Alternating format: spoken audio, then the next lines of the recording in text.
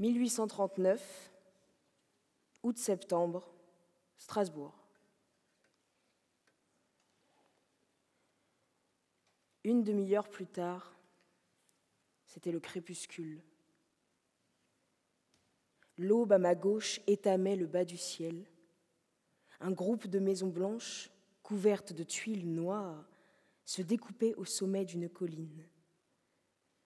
Le véritable azur du jour commençait à déborder l'horizon. Quelques paysans passaient déjà allant à leurs vignes. Une lumière claire, froide et violette luttait avec la lueur cendrée de la lune. Les constellations pâlissaient. 2 des Pléiades avaient disparu. Les 3 chevaux du chariot descendaient rapidement vers leurs écuries aux portes bleues. Il faisait froid. J'étais gelée. Il a fallu lever les vitres. Un moment après, le soleil se levait, et la première chose qu'il me montrait, c'était un notaire de village, faisant sa barbe à sa fenêtre, le nez dans le miroir cassé sous un rideau de calicot rouge. Une lieue plus loin, les paysans devenaient pittoresques, les rouliers devenaient magnifiques. J'ai compté à l'un d'eux 13 mulets attelés de chaînes largement espacées. On sentait l'approche de Strasbourg, la vieille ville allemande. Tout en galopant, nous traversions Vasselonne, long boyau de maisons étranglées dans la dernière gorge des Vosges du côté de Strasbourg. Là, je n'ai pu qu'entrevoir une singulière façade d'église, surmontée de 3 rochers ronds et pointus, juxtaposés, que le mouvement de la voiture a brusquement apporté devant ma vitre comme une décoration de théâtre. Tout à coup, à un tournant de la route, une brume s'est enlevée et j'ai aperçu le Münster. Il était 6 heures du matin. L'énorme cathédrale, le sommet le plus haut qu'ait bâti la main de l'homme après la grande pyramide, se dessinait nettement sur un fond de montagne sombre d'une forme magnifique dans laquelle le soleil baignait çà et là de larges vallées. L'œuvre de Dieu faite pour les hommes, l'œuvre des hommes faite pour Dieu. La montagne et la cathédrale luttaient de grandeur. Je n'avais jamais rien vu d'aussi imposant.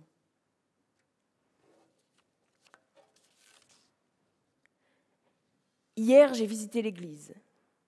Le Münster est véritablement une merveille. Les portails de l'église sont beaux, particulièrement le portail roman.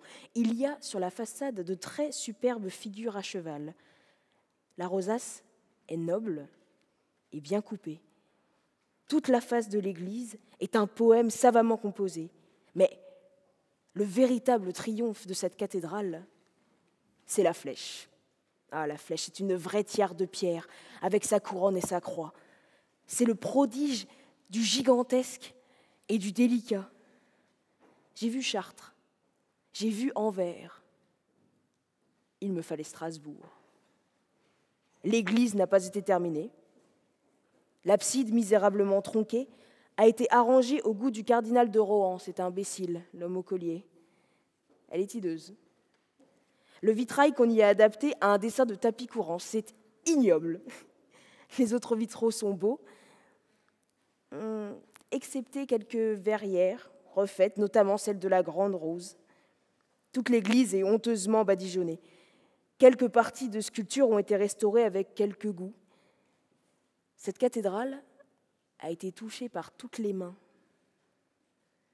La chaire est un petit édifice du XVe siècle, gothique, fleuri, d'un dessin et d'un style ravissant. Malheureusement, on l'a doré d'une façon stupide. Les fonds baptismaux sont de la même époque et supérieurement restaurés. C'est un vase entouré d'une broussaille de sculptures la plus merveilleuse du monde. L'église vue, je suis montée sur le clocher. Vous connaissez mon goût pour le voyage perpendiculaire. Je n'aurais eu garde de manquer la plus haute flèche du monde. Le Münster de Strasbourg a près de 500 pieds de haut. Il est de la famille des clochers accostés d'escaliers à jour. C'est une chose admirable de circuler dans cette monstrueuse masse de pierre, toute pénétrée d'air et de lumière, évitée comme un joujou de Dieppe, lanterne, aussi bien que pyramide qui vibre et palpite à tous les souffles du vent. Je suis montée jusqu'en haut des escaliers verticaux. J'ai rencontré en montant un visiteur qui descendait, tout pâle et tout tremblant, à demi porté par son guide. Il n'y a pourtant aucun danger. Le danger pourrait commencer au point où je me suis arrêtée, à la naissance de la flèche proprement dite. 4 escaliers, à jour, en spirale, correspondant aux 4 tourelles verticales, enroulées dans un enchevêtrement délicat de pierres amenuisées et ouvragées, s'appuient sur la flèche, dont ils suivent l'angle, et rampent jusqu'à ce qu'on appelle la couronne, à environ 30 pieds de distance de la lanterne surmontée d'une croix qui fait le sommet de l'église. Les marches de ces escaliers sont très hautes et très étroites et vont se rétrécissant à mesure qu'on monte, si bien qu'en haut, elles ont à peine la saillie du talon. Il faut gravir ainsi une centaine de pieds et l'on est à 400 pieds du pavé. Point de garde-fou ou si peu qu'il n'est pas la peine d'en parler. L'entrée de cet escalier est fermée par une grille en fer. On ouvre cette grille que sur une permission spéciale du maire de Strasbourg. Et l'on ne peut monter qu'accompagné de 2 ouvriers couvreurs, qui vous nouent autour du corps une corde dont ils attachent le bout, de distance en distance à mesure que vous montez aux barres de fer qui relient les meneaux. Il y a 8 jours, 3 femmes, 3 Allemandes, une mère et ses 2 filles, ont fait cette ascension. Du reste, personne, excepté les couvreurs qui ont à restaurer le clocher, ne monte jusqu'à la lanterne. Là, il n'y a plus d'escalier, mais de simples barres de fer disposées en échelons. D'où j'étais, la vue est admirable. On a Strasbourg sous ses pieds, vieille ville à pignons dentelés et à grands toits chargés de lucarnes, coupée de tours et d'églises, aussi pittoresques qu'aucune ville de Flandre. L'île et le Rhin, 2 jolies rivières, égayent ce sombre amas d'édifices dans leur flasque d'eau claire et verte. Tout autour, des murailles s'étendent à perte de vue. Une immense campagne pleine d'arbres et semée de villages. Le Rhin s'approche à 1 lieue de la ville, court dans cette campagne en se tordant sur lui-même. En faisant le tour du clocher, on voit 3 chaînes de montagnes. Les croupes de la forêt noire au nord, les Vosges à l'ouest, au midi, les Alpes.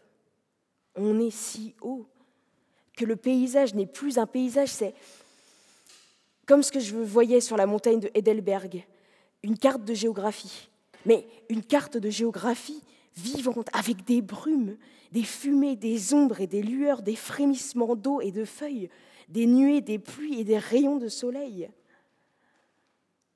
Le soleil fait volontiers fête à ceux qui sont sur de grands sommets.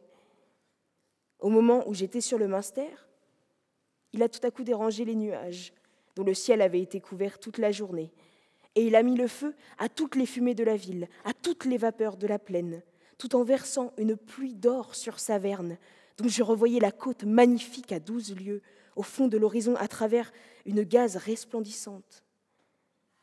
Derrière moi, un gros nuage pleuvait sur le Rhin. À mes pieds, la ville jasait doucement et ses paroles m'arrivaient à travers des bouffées de vent. Les cloches de 100 villages sonnaient. Moi, j'allais d'une tourelle à l'autre, regardant ainsi tour à tour la France, la Suisse et l'Allemagne dans un rayon de soleil. Chaque tourelle fait face à une nation différente. En redescendant, je me suis arrêtée quelques instants à l'une des portes hautes de la tourelle escalier. Des 2 côtés, les figures en pierre des 2 architectes du Münster. Ces 2 grands poètes sont représentés accroupis, le dos et la face renversés en arrière, comme s'ils s'émerveillaient de la hauteur de leur œuvre. Je me suis mis à faire comme eux, et je suis restée pendant quelques minutes. Sur la plateforme, on m'a fait écrire mon nom dans un livre, après quoi je m'en suis allée.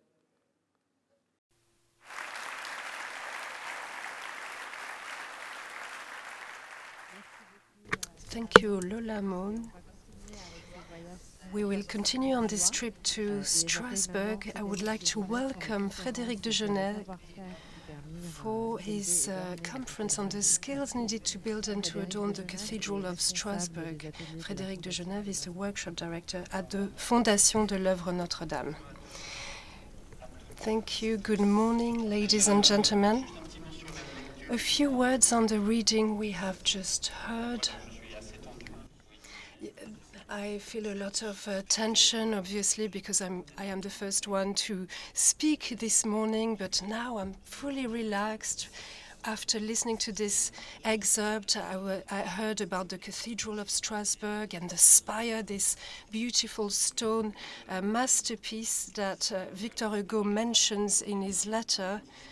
The Cathedral of Strasbourg was the higher stone construction of Christianity at 142 meters of height. The Cologne Cathedral is now higher, but in the 19th century, it was the tallest Christian cathedral, and it remains today the tallest Gothic cathedral today. I often talk about this with my German colleagues. It is a beautiful spire indeed. So this morning I will talk about this magnificent cathedral, which is represented in our imagination by this unique spire. In Strasbourg, there is a specificity. The workshop that was created at the end of the 13th century is still today by the cathedral, looking after the cathedral. It has been 800 years since the foundation of l'Œuvre Notre-Dame has continued its expertise, savoir-faire on sandstone to restore and protect the cathedral. I would like to present to you this morning this wonderful institution. First of all, I will give you a little historical background. For 800 years, the Cathedral of Strasbourg has been maintained by a specific institution, the Œuvre Notre-Dame. It's a secular institution which was created, first of all, to collect the funds to do this work and to bring together the different trades that were necessary to build, to do this work of restoration. The institution was under the leadership of the Commune, first of all, from the end of the 13th century. That is also a specificity. There was a famous battle, the Battle of Hausbogen, in 1262, which marked the leadership of this foundation, which would shift under the leadership of the city. Strasbourg freed itself from the empire, Germanic Empire, until the end of the 18th century. It survived the revolution, this institution, when most French plans were disappearing under the nationalization of the goods of the clergy. It is still present today with all of this legacy. There are a few highlights to remember. The creation at the beginning of the 13th century. The first mention dates back from 1224, the Hausbogen battle, then the autonomy of the institution, which became a secular institution under the guidance of the city of Strasbourg. 1439 is also an important date. It's the official end of the Cathedral of Strasbourg and the spire. The spire is at 142 meters of height. In 1459, Strasbourg was nominated as the Supreme Lodge of the Roman Empire.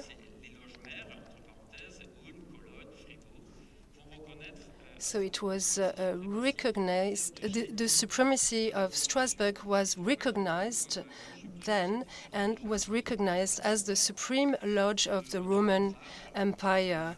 And it was able to arbitrate when there were conflicts between the master and the apprentices. Then the French Revolution, for a period of 10 years will deprive the Œuvre de Notre-Dame of its goods, of its institution. In 1803, Napoleon Bonaparte, the first consul, will give back to the foundation the goods and funds to the institution. So from a historical point of view, this is our birth, official birth, thanks to the consular decree of 1803 from Napoleon Bonaparte. Then there were wars, several occupations of France. 1870, France was under the German Empire. It was then freed. In 1914, 1939, under the Third Reich, it became German again. So obviously, it's a very complex history for Strasbourg, with a very specific statute. There is also a framework convention between the state and the foundation in 1999. It's a very specific status. The foundation does not own the monument. It is the state which owns it. And thanks to customs law, the foundation is the institution which looks after the maintenance of the cathedral. An architect is appointed in particular to look after the cathedral. One architect is also appointed by the government. Catherine Trottmann, our previous mayor of Strasbourg, who then became the Ministry of Culture, under her initiative, the foundation became the owner, was authorized to conduct its own works through a framework convention. And the foundation now has the delegation to conduct the works on the cathedral today. So we have one unique architect from the historical monuments, which has the two hats, a state architect and an architect for the foundation as well. Strictly speaking, the head office of the foundation, since its creation at the beginning of the 13th century, is on the south flank of the cathedral, very close to the former episcopal palace that Victor Hugo mentioned. So this large Gothic house was built in 1347. It's made out of bricks. It was enlarged at the end of the 16th century. You see the second house on the right here with a Renaissance style. At this time, there was an impressive staircase, helicoidal-shaped staircase. And you also have the lodge of the stonemasons, in which you have the expertise of the craftsmen that are displayed. So today, the Œuvre Notre-Dame, the foundation, still has a specificity. You can see a picture here on this slide from the 19th century. That's the historical seat of the foundation. We still have the office of our director today, the administrative part of the foundation. At the back, there is a building which can be seen, the workshops of the cathedral, just next to adjoining the museum. The monument belongs to, the building belongs to the foundation, and since 1831, the museum Œuvre Notre-Dame has been nestled in this building, and you can visit this museum today, which is focusing on the statues of the cathedral, the ornamentation. And for those who are interested in Gothic art, there's a beautiful collection of which can be seen since 2015. You have an interpretation room at the last on the last floor. You have an original. You have the original drawing sketches of this Gothic cathedral. We've kept those drawings on site. Which is quite outstanding. So you have the cathedral, the workshop dedicated to the maintenance and restoration of the Alsatian monument, as well as the collection of the blueprints with a museum that presents the original sculptures and statues. It is a very original situation. On the right, I was talking about the former room of the stonemasons' lodge on the right of this slide. The logo of the foundation. I took part in this drawing, in the making of this logo. It's in Alsatian. It's called Manele, which is the little man. I also wanted to show the geometrical aspect of our work.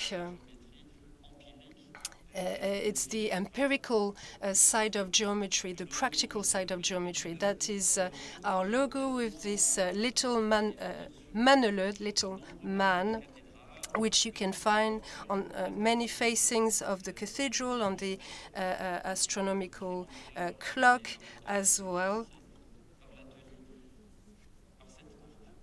This logo may be found in various places. A specific context, 3 missions, which I briefly mentioned to you. One, a private structure, a foundation that is private. It has its own capital. It has amassed through the centuries donations which were invested in real estate. Since the 13th century, it is a private foundation, yes, but it is under the leadership of the mayor of Strasbourg. A 3-party management for the cathedral. Again, quite an original arrangement. If we talk about the Cathedral of Notre-Dame de Paris, you have a classified cathedral building, and the restoration will be done from private contractors with a specific bids that are put on the market. But in Strasbourg, the foundation is in charge of conducting the works to restore the cathedral. So every 2 months, we organize meetings with these 3 parties, the state, the foundation, and the workshop. So these stakeholders meet to talk about the coordination of works, future plans, and to discuss different means of communications, to discuss the strategy related to the monument. What are the missions? We have to fund the works to be completed. This is written in the consular decree from 1803. The revenue of the foundation should be focusing on the funding of the works. This is our vocation. I'm often asked that question: can you work on other monuments in Strasbourg? Well, the answer is no. We have the exclusivity of the maintenance of Strasbourg. This is our mission, this is our DNA. We have a document, a library, which we keep. It's a very exhaustive collection. Strasbourg is one of the most documented cathedrals. We have a gypsoteca. We have a collection of photographs, of blueprints. We have 100,000 items in this library. So we are in charge again of the restoration of the cathedral. What are the financial resources of this maintenance? Obviously, you need the appropriate funding in order to conduct this restoration.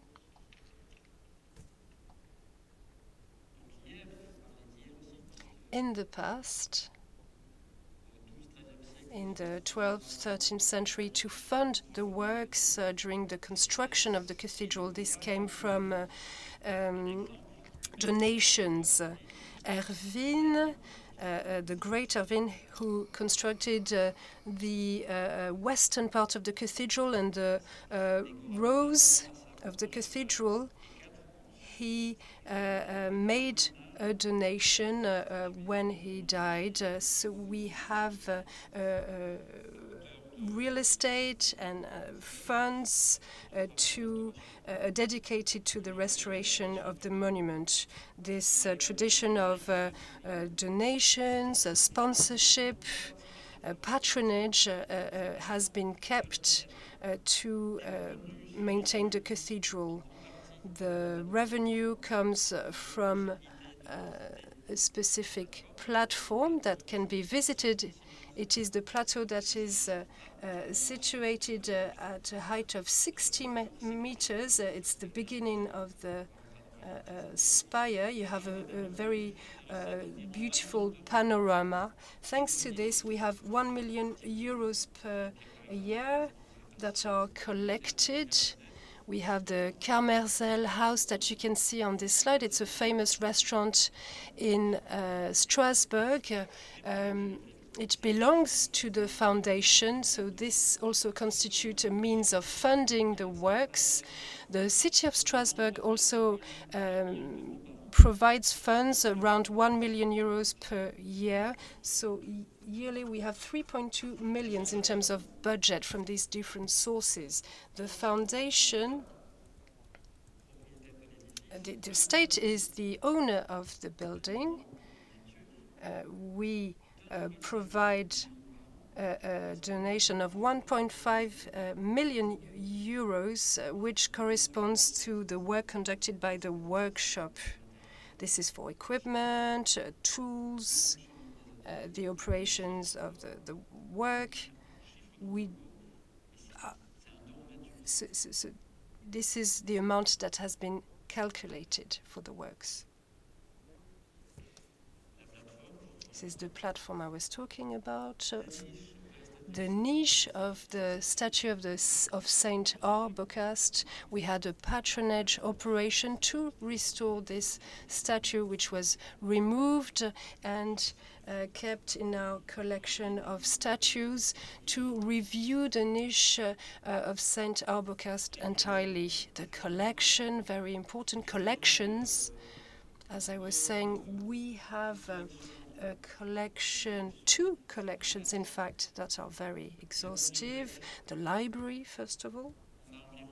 We have about 7,000 references, works focusing on Gothic art, craftsmanship, savoir-faire, expertise, different kinds of expertise, a collection of blueprints, about 7,000 pieces kept from the originals, which I mentioned. We have 30 original blueprints from the Gothic drawings of the cathedral, as well as a number of blueprints all the way to today. We have different campaigns today. We have parchments to digital blueprints with a very high definition to show you the range of these different items.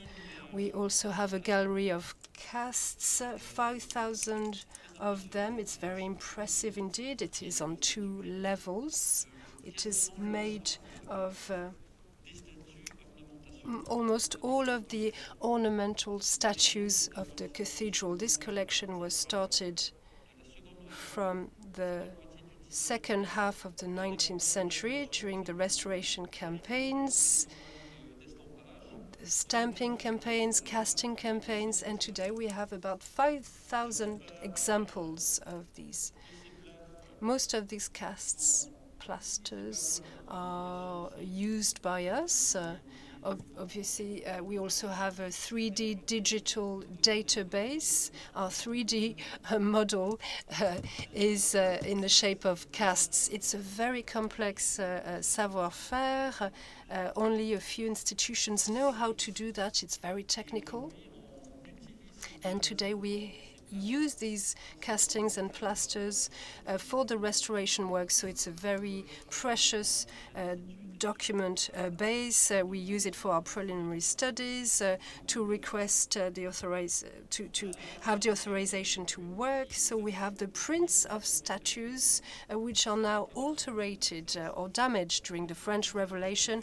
More than 250 statues were severely damaged and removed from the monument. The collection started after the French Revolution, but we have a double copy of these statues, and most of them are in the museum.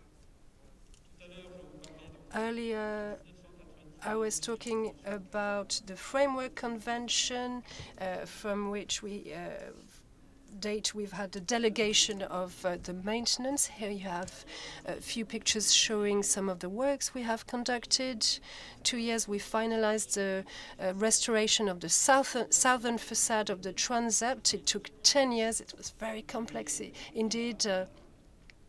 A mix of restoration works on the sandstone, but also the glassware, the stained glasses, the polychromy, and the cover, the roof. We had different batches coming from the state and others from the foundation. So this needed a little adjustment to work together. Usually we have the exclusivity of the works, but since the year 2000, we conduct the works jointly. We work on these work sites together with the states according to the different skills that are needed. So here you see the work site of the Saint-Laurent portal. I will have the opportunity to show you these works in more detail. So we plan for the restoration of these works. Here you have a specific schedule dedicated to that. The monument belongs to the state. The state has to upkeep the monument, but in Strasbourg you have the Œuvre Notre-Dame, the foundation. So in 1999, as I said, we established the Framework Convention. We have a multi-year schedule of the maintenance works supervised by the lead architect. First of all, we need to look at the health, the general health of the monument. A full study, full diagnosis is carried out.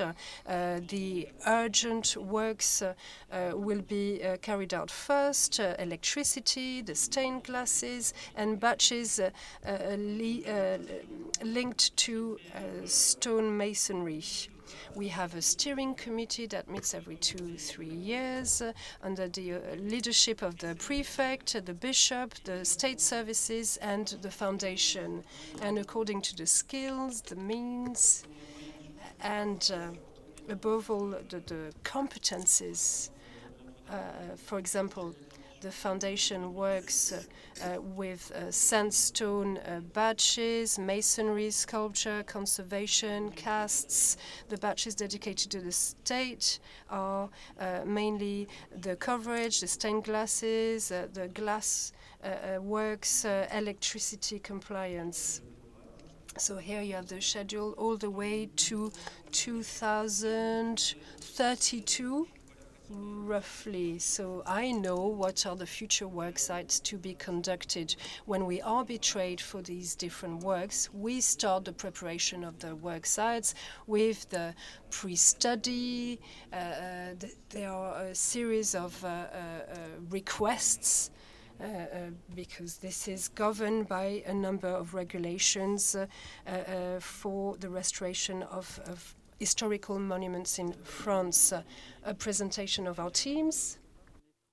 There are 24 people working in the workshops, out of 30 working with the foundation. And then we also have 2 apprentices and 1 for a temp companion. These are trainees training to become a companion, and they spend 1 year, 2 years with us to learn about sandstone cutting and sculpture, because sandstone is a very specific material. So we have a stone cutting workshop, we have locksmith, we have a team dedicated to the work site, etc., etc. You can see on the picture that we also have a workshop in which we cut large blocks, because we work with sandstone. So in Lameno we have really a collection of sandstone blocks, 130, 150 blocks. And you can see the person in charge of this storage. And we have we talk to people managing quarries in Alsace, and the storage manager visits these quarries on a regular basis and makes his choices depending on the quality expected for the sandstone that we're going to use within the context of our work. Just a few words about the UNESCO listing. In 2020, the group of workshops working with European cathedrals, so that's 5 countries, France, Germany, Austria, Norway and Switzerland. This group and their work became listed in the World Heritage of UNESCO. So the objective was to protect the ability to transfer expertise and transmit expertise, because at the moment we are doing things manually, but digital technologies are progressing very fast. But in Strasbourg, for instance, we decided to maintain our skills in manual stone cutting. And we see that digital technologies are being used with the 3D modeling, and then the use of digital tools to do the rough cutting of stones. But we made a choice. That's our DNA in Strasbourg. We continue doing that manually. So this group was listed as part of the Intangible World Heritage of UNESCO. Then we also, apart from large restoration works, we have to maintain the building on a daily basis. So here you can see some pictures of works that we made. We use people working on ropes and climbing up the cathedral. So we now have a team doing that to maintain the roof and the windows, and to do the current maintenance, repair a lock and grease hinges, for instance. So we have this team of climbers, rope climbers, to avoid having to use more complex equipment. So here they're just unclogging the gargoyles. That's all they're doing, but it needs doing. And then you can see that as they climbed up the walls, we realized, and you can see that on the second picture, you can see that in order to restore this element, this gargoyle, well, we had to remove it first because it was about to fall. So first it was a matter of protecting visitors. So we took it out, we made a cast, and we produced the exact copy. We're currently producing the exact copy of it so as to put it back in place. Another interesting thing, we chose to have a falcon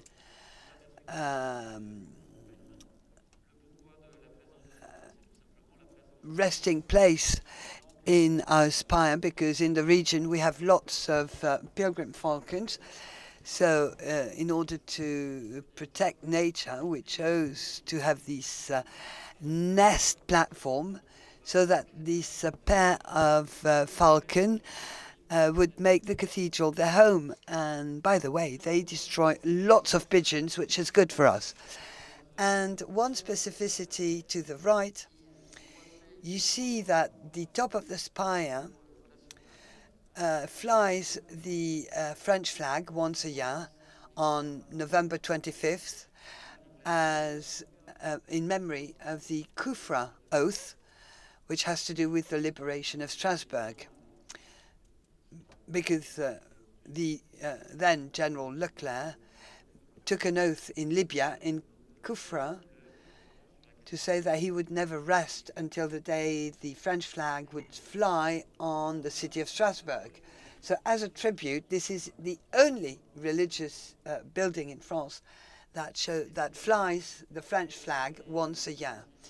So a few words about the site, the restoration works. I told you about the restoration of the San Lorenzo portal. That's the project of 1494. That's the original blueprint. That was the intention of the builder that's drawn here on the blueprint, and that's still visible and accessible with a certain number of precautions, because we don't want this blueprint to be exposed to UVs, for instance, but it can be seen. And the portal was built between 1494 to 1505, and that's the current portal. It's an auto mosaic plan that was made using a drone before we started the works. One specificity of our foundation is that we take fully part to the preliminary studies, and I personally work on drafting the preliminary studies, working obviously with the main architect. Another thing that we have to do in our works is, well, we have to make a diagnosis, and we need to have a direct contact with the monument. We need to see the area where we're going to work. So we install a scaffolding on site. This San Lorenzo portal was equipped with a scaffolding for 1 year before the work started, so that we had a clear vision and understanding of what was required during the works. So during this period, which we call the diagnosis period, we take all information we need to then come up with a restoration plan. As you can see here, you have a color code in blue. These are elements that we will just manage with a conservation approach, because over the last few years we've decided to focus on conservation and to favor an approach that allows for the conservation of various statues in place. There is no reason why we should take them away when we can restore them in situ. So we've trained a specific team that can do that, and today we have the required expertise to do this work with our own team. So in blue, you have those statues that are altered, but these are original elements that will require a remineralization, desalting, microabrasion. There is a whole palette of possibilities that we can use depending on the treatment that's required.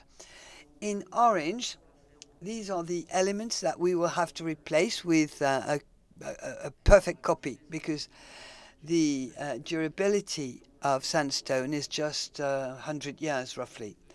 So the top part, which we call the crown, has to be, well, there are railings that need to be replaced.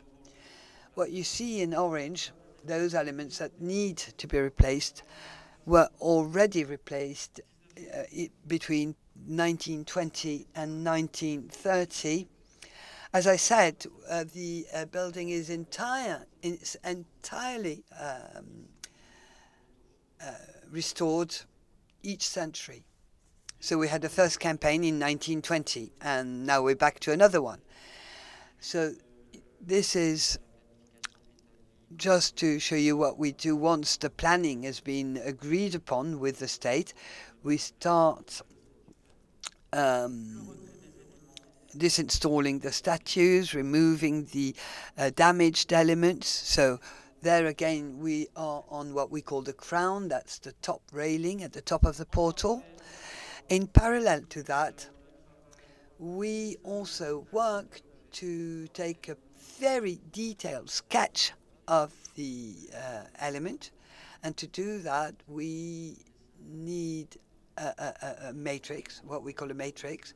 So we take a drawing at the 1:1 scale, and sometimes the profiles are very complex in Strasbourg. The geometry is very complex. That's a Gothic architecture. It can be very complex. So we have an expert that surveys all that and copies all this on paper and on zinc afterwards, so that the stone cutter knows exactly what he needs to cut. Then you have the restoration of the slab. In the cutting department is provided with the exact dimension to cut the slab. The slab is then sent to the stone cutter. He gets also the template, and he makes a sketch on the slab. It's just an engraving on the slab to determine those areas that need to be cut out, and show all the railing of the handrail. And with this information, the stone cutter is capable of starting cutting. It's exclusively manual. For a hand railing, we admit drilling holes with the machine to remove, to rough cut the railing. Here are some elements that you can see that were rough cut with a machine, and then the last part of the work was done manually, obviously. There are many discussions with the architect, whom you can see here, the architect of historical buildings. And here in this cycle of conferences, we've been talking about know-how and expertise. And quite obviously for us, maintaining these skills in manual cutting and sculpting is very important. Why? Well, because we want to continue using the tools that were used at the time when the monument was built. So here, for instance, you have a slab that's going to be used in the portal. Copies were made at the end of the 19th century. Since the Middle Ages, the tools have changed and evolved, but we need to take ownership of these tools and make them match with the period of construction and restoration. For instance, there were tools in the Middle Ages that disappeared during the Great Plague pandemic. We restored these tools thanks to the different markings we found on the stone, because sandstone is very often marked by the tools, like chisels, for instance. So when we find these marks, that helps us determine what kind of tools were used to cut the stone. Then we re-engineer the Middle Ages practices, and we make a copy using those tools that were originally used to cut the element. So that's the finished railing. This one is roughly 1 meter 60 centimeters, maybe 1 meter 80 centimeters in length. That's 650 hours of work. fine cutting, lots of work. That's outstanding. That's late flamboyant Gothics, very complex, with an intertwine of fine curves, and it's difficult to do anything finer with sandstone, to be honest. So that's the presentation of this element, and it was cut by stone cutters, because we make a distinction between the work of stone cutters and sculptors. Stone cutters work on the architecture, and they cut geometrical elements. They respect geometry, they need calipers, they need rulers, etc. So this one was cut by stone cutters. And then there is the part reserved to sculptors. That's for gargoyles and chimeras, everything that represents plants and animals. That's for sculptors. So the sculptor needs a drawing, a sketch. They need to be supported, and they use a mold or a cast.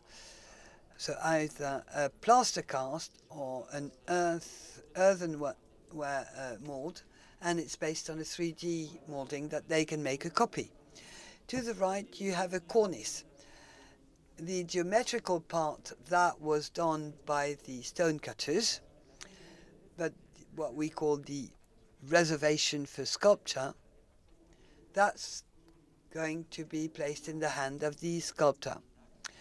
You have the pinnacle, the top part here, as received after the stone cutter has done his job, and then the ornament will be provided by the sculpting department, the sculptor's department. That's the pinnacle completed. So you see, it's a combination of the work from both the stone cutters and the sculptors.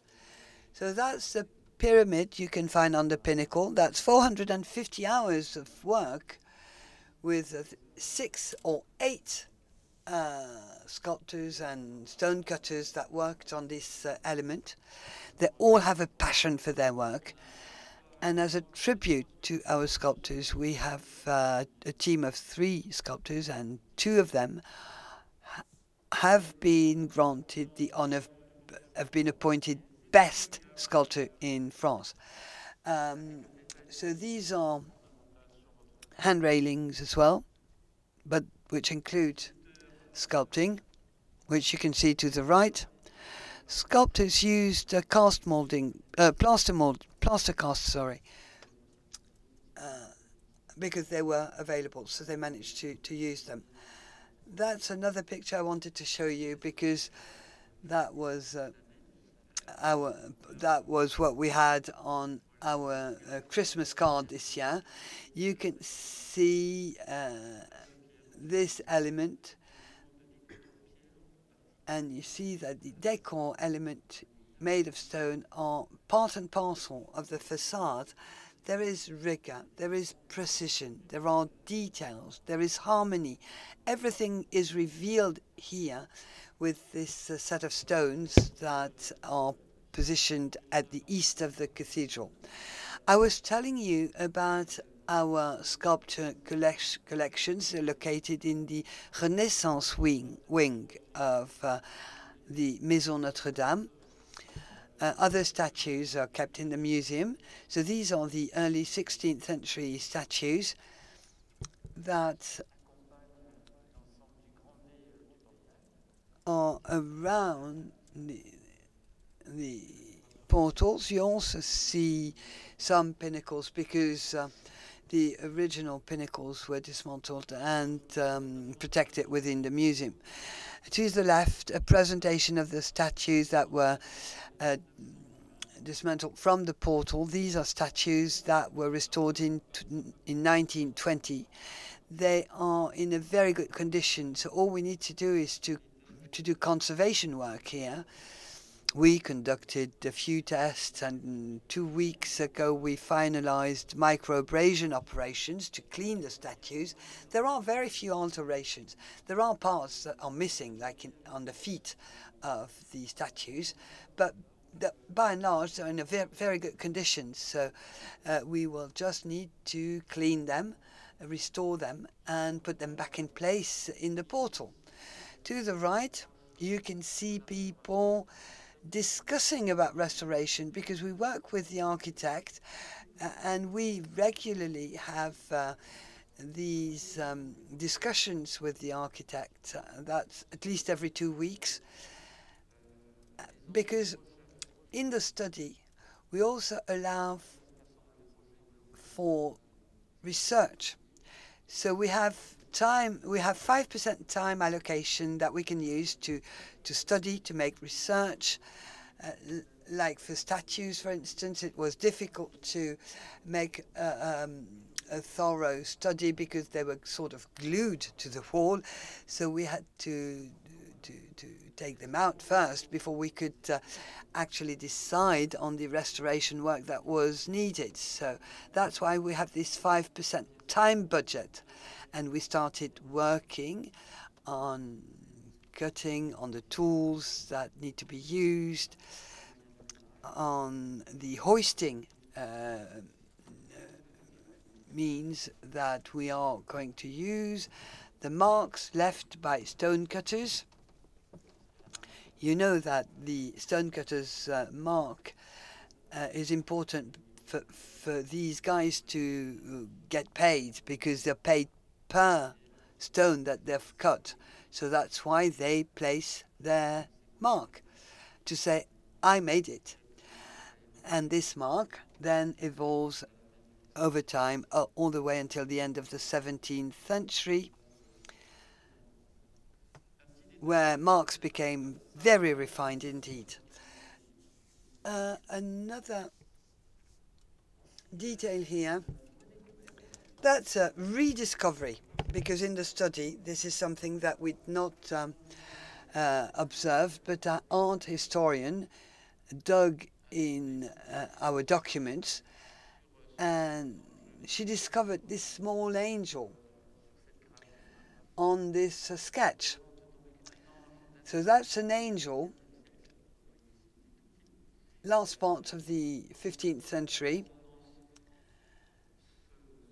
So our art historian had this drawing, this sketch, and then in the statue collection of Musée Notre-Dame Museum, she discovered that there were similitudes in the representation of the angel in the document with this angel that we call the angel with feathers that we had in our statue collection. So we realized that originally this angel was located on the portal. So we asked the curator of the museum if for one specific operation, if we could remove the angel, take it out from the collection and place it directly where it was supposed to be. So we have a representation, and in the angel location we had kind of a ghost presence of the angel with the hook that allows to keep it in place as if it was a painting. So we repositioned the angel where it was originally, and then we decided to work on a copy of this angel so that we could complete the restoration of the portal. Okay, now talking about communication very quickly. So we also take part in various events to give visibility to our work. So that's during the European Days of National Heritage.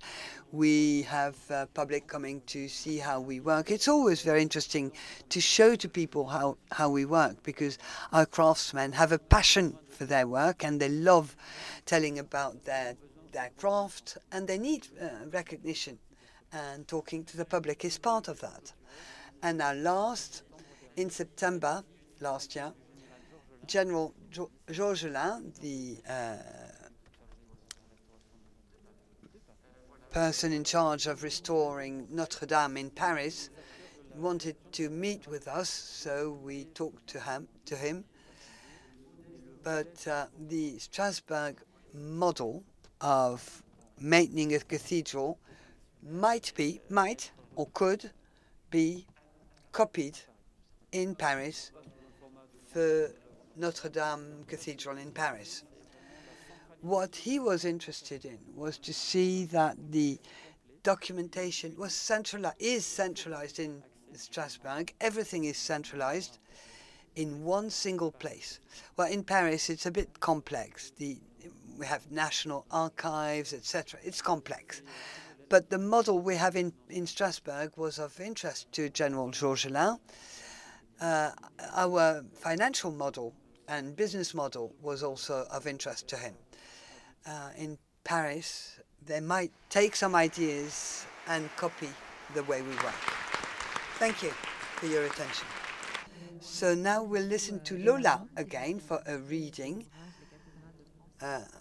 It's a text that Rodin published in 1914 on French cathedrals.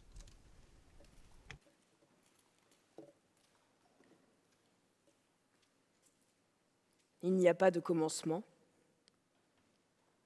Prenez comme vous arrivez. Arrêtez-vous à ce qui vous séduit d'abord. Et travaillez. Vous entrerez petit à petit dans l'unité. La méthode naîtra des proportions de l'intérêt. Les éléments que votre regard sépare dans leur premier aspect, pour les analyser, vont s'unir et composer le tout.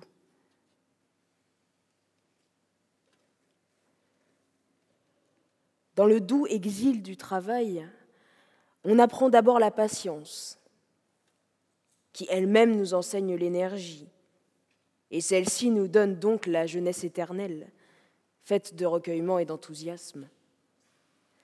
De là, on peut voir et comprendre la vie, cette vie délicieuse que nous dénaturons par les artifices de notre esprit peu aéré, entourés que nous sommes pourtant des chefs-d'œuvre de la nature et de l'art.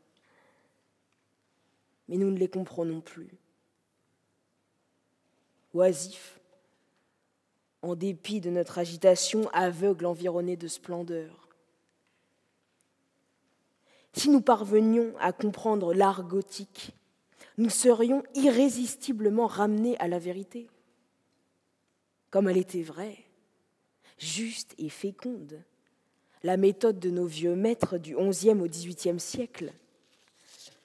Cette méthode, c'est, en grand et dans l'union de toutes les forces humaines d'une époque, la méthode même de nos activités individuelles, quand elles sont bien conduites. C'est la collaboration perpétuelle de l'homme avec la nature. En effet, où faut-il chercher la science ? Partout. Il faut la demander au moindre, comme aux capitales circonstances de la vie, à notre instinct comme à notre réflexion. C'est souvent dans les choses d'apparence modeste qu'on apprend le plus. Le travail est mystérieux. Il accorde beaucoup aux patients et aux simples. Il refuse aux pressés et aux vaniteux. Il accorde à l'apprenti, il refuse à l'élève. Et un jour, la merveille naît des mains du modeste travailleur. Où ai-je compris la sculpture ? Dans les bois, en regardant les arbres, sur les routes, en observant la construction des nuages, dans l'atelier, en étudiant le modèle partout, excepté dans les écoles. Ce que j'ai appris de la nature, j'ai tâché de le mettre dans mes œuvres. C'est ainsi que dans ses œuvres maîtresses, le gothique a fait entrer les jardins, les vergers, les espaliers, ainsi que les forêts, après les rochers et tous les légumes amis de la chaumière, et toutes les légendes aimées aussi des pauvres, et tous les plus délicats détails comme les plus sublimes épisodes de la vie. Et il ne s'est pas contenté d'emprunter partout à la nature, par un labeur constant, humble et passionné, des beautés pour en composer la fête des jours. Il s'est assimilé aussi, pour renouveler cette fête, pour l'entretenir en la variant, les lois qui président aux créations naturelles, juste méthode qui lui a permis de se nuancer sans se démentir et de continuer à charmer des générations nouvelles. Ces variations, ce sont les passages d'un style à l'autre. Avec quelle souplesse, quelle richesse d'invention, le génie français tourne d'époque en époque pour introduire une phase nouvelle dans le style architectural. Il ne dérange rien de ce qu'il était. Il ne contredit en rien les principes de la phase accomplie. On suit l'ordre, comme fait la nature elle-même pour tirer un fruit d'une fleur. C'est une transmission de vie.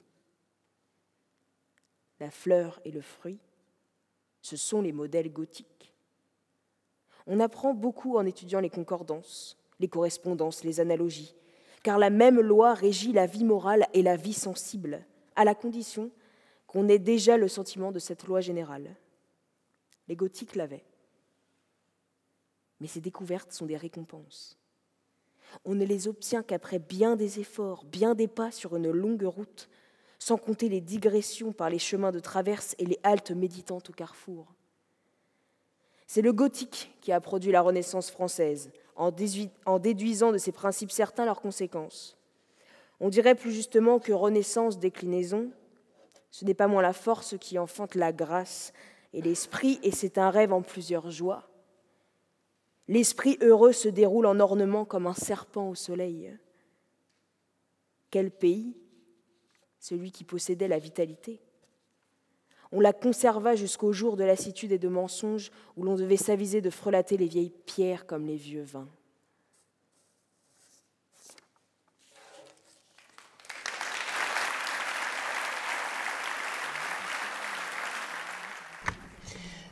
Thank you very much, Lola Mom, for this reading. Now we're moving on to South America with Paz Núñez-Regueiro, the chief curator in charge of the Heritage Unity for the Americas collection at the Musée du Quai Branly Jacques Chirac. She will speak of the construction techniques that can be observed on the Machu Picchu site. Good morning, ladies and gentlemen. I'm delighted to be here this morning to speak of the work on stone during the Inca period, especially the Inca architecture with exceptional achievements by these ancient civilizations. So it is indeed a very different style from which was presented earlier by my colleague.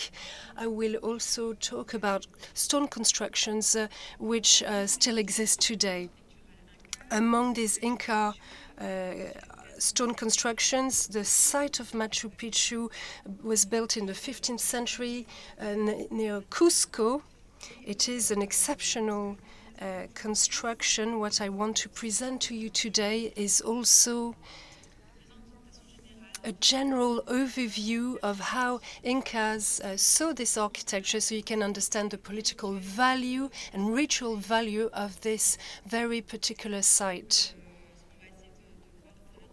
Through with this lecture, I want to show you how Inca sovereigns wanted to convey meanings with stone, a message of authority and also of power.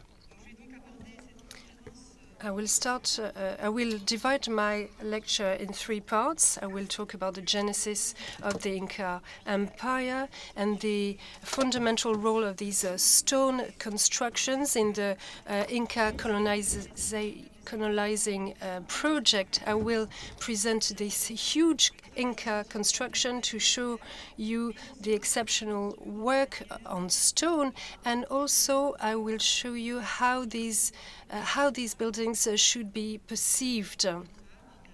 And this will allow us to look at the Machu Picchu site, which embodies the political ideology and religious ideology of the Inca sovereign.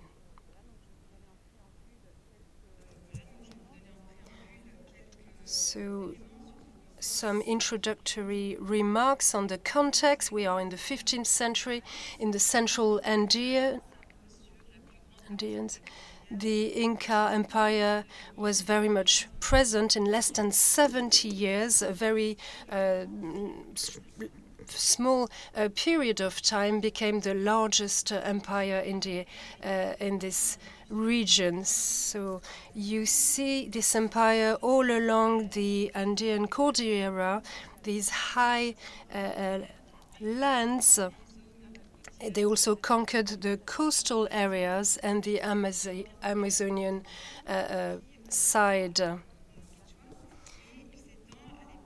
This stretches when the conquistadores from Spain arrived in the 15th century. It stretches on more than 5,000 kilometers from the north of Quito in Ecuador to the city of Santiago de Chile. It covers a geographical space which is very fragmented, a mosaic in terms of languages, tribes, ethnic tribes with a population of 12 million inhabitants. The supreme power was detained by the Sapa Inca, the supreme leader.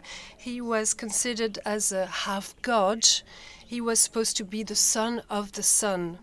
He was thus perceived as a mediator between the holy world and the profane world. He was the state leader and the main stakeholder in all the public ceremonies related to agriculture, the cult of the worship of the sun, which was the state religion. So the Inca regulates the relationship with the capital, Cusco, where he is established, and the different ethnic groups from the Andean region under his authority. And these relations are managed by a matrimonial alliance policy. So through this network, family network, this led to a very efficient policy and infrastructure. Through this, the Inca will control this vast territory, which is based on a social equilibrium where reciprocity and the distribution of riches between the capital and the submitted populations is fundamental indeed. Here you see a table from the 15th century. You see the lineage of Inca sovereigns, as it was told to the Spanish conquistadores. You had 14 sovereigns from an original couple, Manco Patak and Mama Wako, his wife, who emerged from Pacarimbo and who established themselves in the region of Cusco to establish the first village. So it's a long lineage, indeed, a long genealogy. The first historical Inca is the 9th sovereign, Inca Tapaki, Pachacuti, also known as Pachacuti. Under his authority, the Inca expansion will start from 1450. In this table, you can all see the last sovereign of this lineage, Atahualpa. He was captured in 1532 by Francisco Pizarro, which marked the end of the Inca Empire. So this is an empire which was quite brief, as you can see. If you look at the history, the multi-millenary history of pre-Hispanic cultures, but with their accomplishments and their very efficient governance system, they are very much admired still today. In this very standardized Inca administration, the Inca state will impose a standardization in the Andean region, which will be expressed through the creation, artistic creation, and stone architecture, which will be put at the service of the message of authority that the sovereign wants to convey to establish his control over this vast territory. As I was saying, if we follow the oral traditions of the Inca, the Cusco capital was founded by the first mythical sovereign, Manco Capac. During the 13th, 14th century, this village will acquire a growing regional importance, and during the mid-15th century, they will win an important battle with the rivals of the Incas, the Champas, and this will prevent the Inca expansion. So this marks part of the Pachacuti leadership, which will lead to the creation of Machu Picchu. From this capital, you have the different roads of the empire. Tawantinsuyu, these 4 areas, as you can see on the map here, and on the various illustrations. You have, this is from a columnist of the end of the 15th century, the son of an Inca princess. These 2 illustrations give you an idea of how the Inca perceived the empire. The first illustration shows 5 urban centers represented by a series of stone constructions. Cusco is in the middle, with the 4 different areas spreading across the territory. The other illustration is an allegory of the empire. The Inca sovereign is in its center. That is Cusco. Another of his names is carried by 4 bearers who embody these 4 suyu, these 4 main roads, who wear the very typical clothing of these different populations: Antisuyu, Kuntisuyu, Kola Suyu, and Chincha Isuyu. So this is a very centralized way to see power, with Cusco in the middle, and Cusco also being the sovereign. Cusco is in the middle of this empire, at the very heart of the empire. It's the holy city where you have the religious power, the political power, and Pachacuti, the sovereign, rebuilt entirely the capital in the middle of the 15th century when the Inca expansion started. He started a very ambitious program to remodel the public area. You have irrigation channels, agricultural terraces. So the center of Cusco was quite narrow and was nestled in the center, which was delimited by 2 rivers, which crisscrossed the center of the city.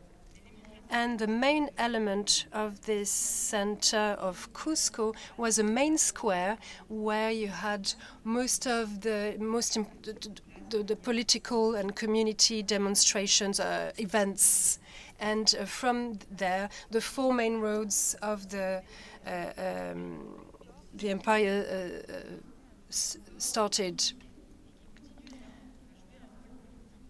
So the political and economical role of this empire still plays a role today. The descendants of each lineage create the panacas, the family network, which have to keep the mummies of their ancestors, and they should perceive also the different levies to which the populations are submitted. So a sovereign has to establish new domains which belong to him to allow the survival of their panaca, who will protect their bodies and so forth. Some of the colonial texts suggest that the center of Cusco was reorganized by Pachacuti to give it the shape of a puma. The lower part of the city, you see the feline outline, and you have the different rivers, and the hill on the to the north corresponds to the head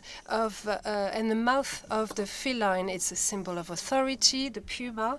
It has been the case for a very long time in this region, and this materializes the power of the sovereign and the memory of his predecessors. So it's very imposing indeed. There were 15 to 20,000 inhabitants when the Spanish conquerors arrived, and you have 100,000 inhabitants all around the city. So the Spanish were very much impressed by the architectural quality of the city, its cleanliness, and its structure.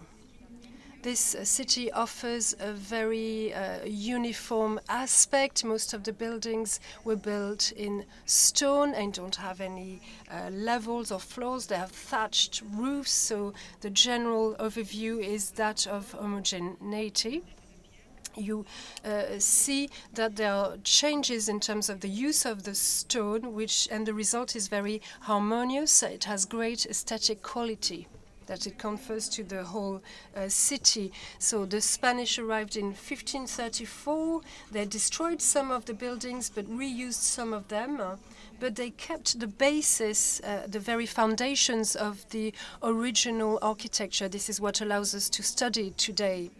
You see a view of Cusco today, and you see the main square of the city, Plaza de Armas, the square of the weapons, which is the seat of religious events and other events. Within this capital city, and more generally in the way that Inca thought, architecture was a privileged way of expressing power and the greatness of the Inca Empire. So these constructions have very plain volumes, but the topography will give movement to these constructions laid out all around the city. Here you have a very famous example of Inca constructions that are still preserved in the city of Cusco, the Temple of Coricancha, meaning the golden lock, which is the largest, the most important of the empire and of the capital. This temple was set on a natural promontory and was dedicated to the sun god. It is spectacular, which really stands out next to other palaces. It is very imposing. You have a curved wall that you can see on this picture on the left, and this curved wall is very rare in Inca architecture, which in general is rather geometrical, with more lines, rectangular shapes. So this temple, this important temple, will be renovated by Pachacuti several times, and this building will impress the most conquistadores, the conquerors, Spanish conquerors, who refer to this building very often. Here you have an image of that temple on the right. It was surrounded by a mural. Here I am quoting one of the Spanish conquerors. Some stones were very large and superb. They had no mix of earth or lime, but also the concrete with which they were used to cover their buildings. The stones are so well cut that there is no apparent cement or seals.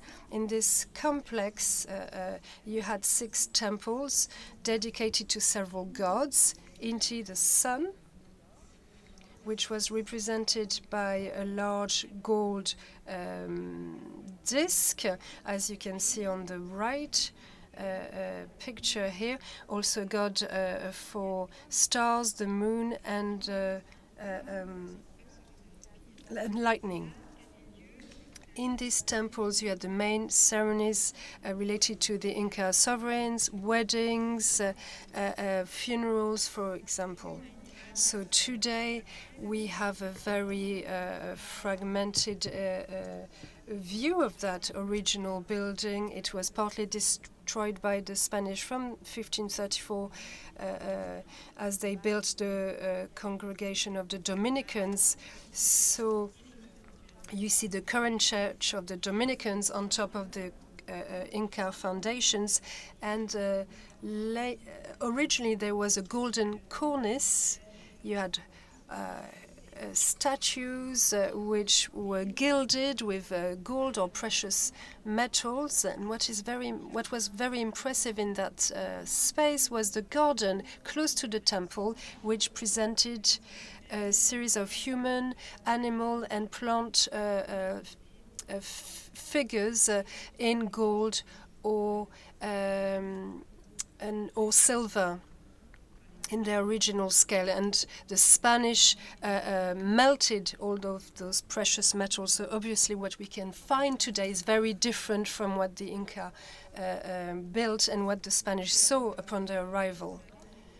So these constructions are being established all over the city center, but to establish their power, they will create other centers, administrative centers, worship centers, which will become regional capital cities.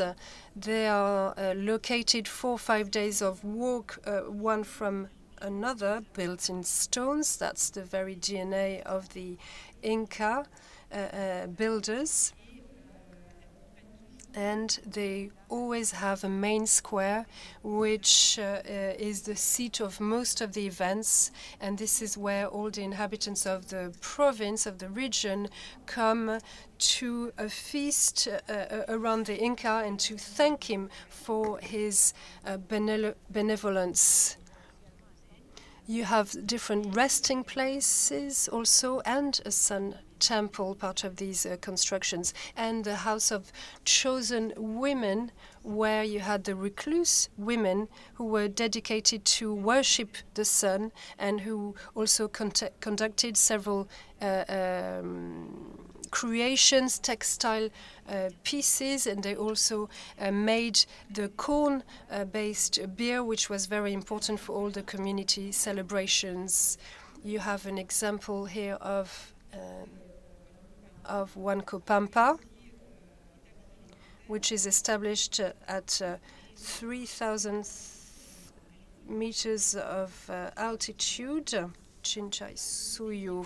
This city is organized around a large square of 500 times 300 square meters, and you had a large central platform that you can find in other cities, Ushnu. And this is where the different ceremonies, religious ceremonies, were organized. The city was divided in different neighborhoods, a site stretching on 2 kilometers, which included 400 buildings. This site was completely abandoned upon the fall of the Inca Empire, and which was very well preserved indeed. Another exceptional creation in terms of stone architecture was the large road network which was set up. I talked about the administrative network, which is related by the Royal Road, the Capac Nyan in Quechua. And this network was started by Pachacuti and then renovated with each new sovereign as the empire was expanding. So this is one of the most exceptional creation of the Incas in less than 1 century, 70 years. Created 45,000 kilometers of stones with draining systems and which allowed these constructions to be kept in a very good condition. With this network of roads, you have a flow of people and goods in a region that is very difficult to access in parts. Thanks to this road network, the Spanish conquerors could easily move around along this road. Every 15 to 25 kilometers, you had the tambos, those small structures you can see on the picture. These were places to get shelter and to rest. And there were along the roads which were used to pass on information very quickly. One message could reach, could leave Lima by the coast and reach its destination in 3 days for a coverage of 750 kilometers. This shows how the Inca structures were very important for the development of the Inca Empire. So stone constructions were a way to control the territory, to move around very quickly for goods, for people, for the army also, and for the people working for the empire. So this road network is an architectural expression which is pervasive throughout the Inca Empire, and this ubiquity, you can still feel it today when you travel today, not only in Peru, but if you travel across the region, you have this road network that you can see almost everywhere, as these agricultural terraces that you can see on the screen here and that can be seen on the sides of the mountains. These agricultural terraces are also a feat in terms of architecture for the Inca Empire.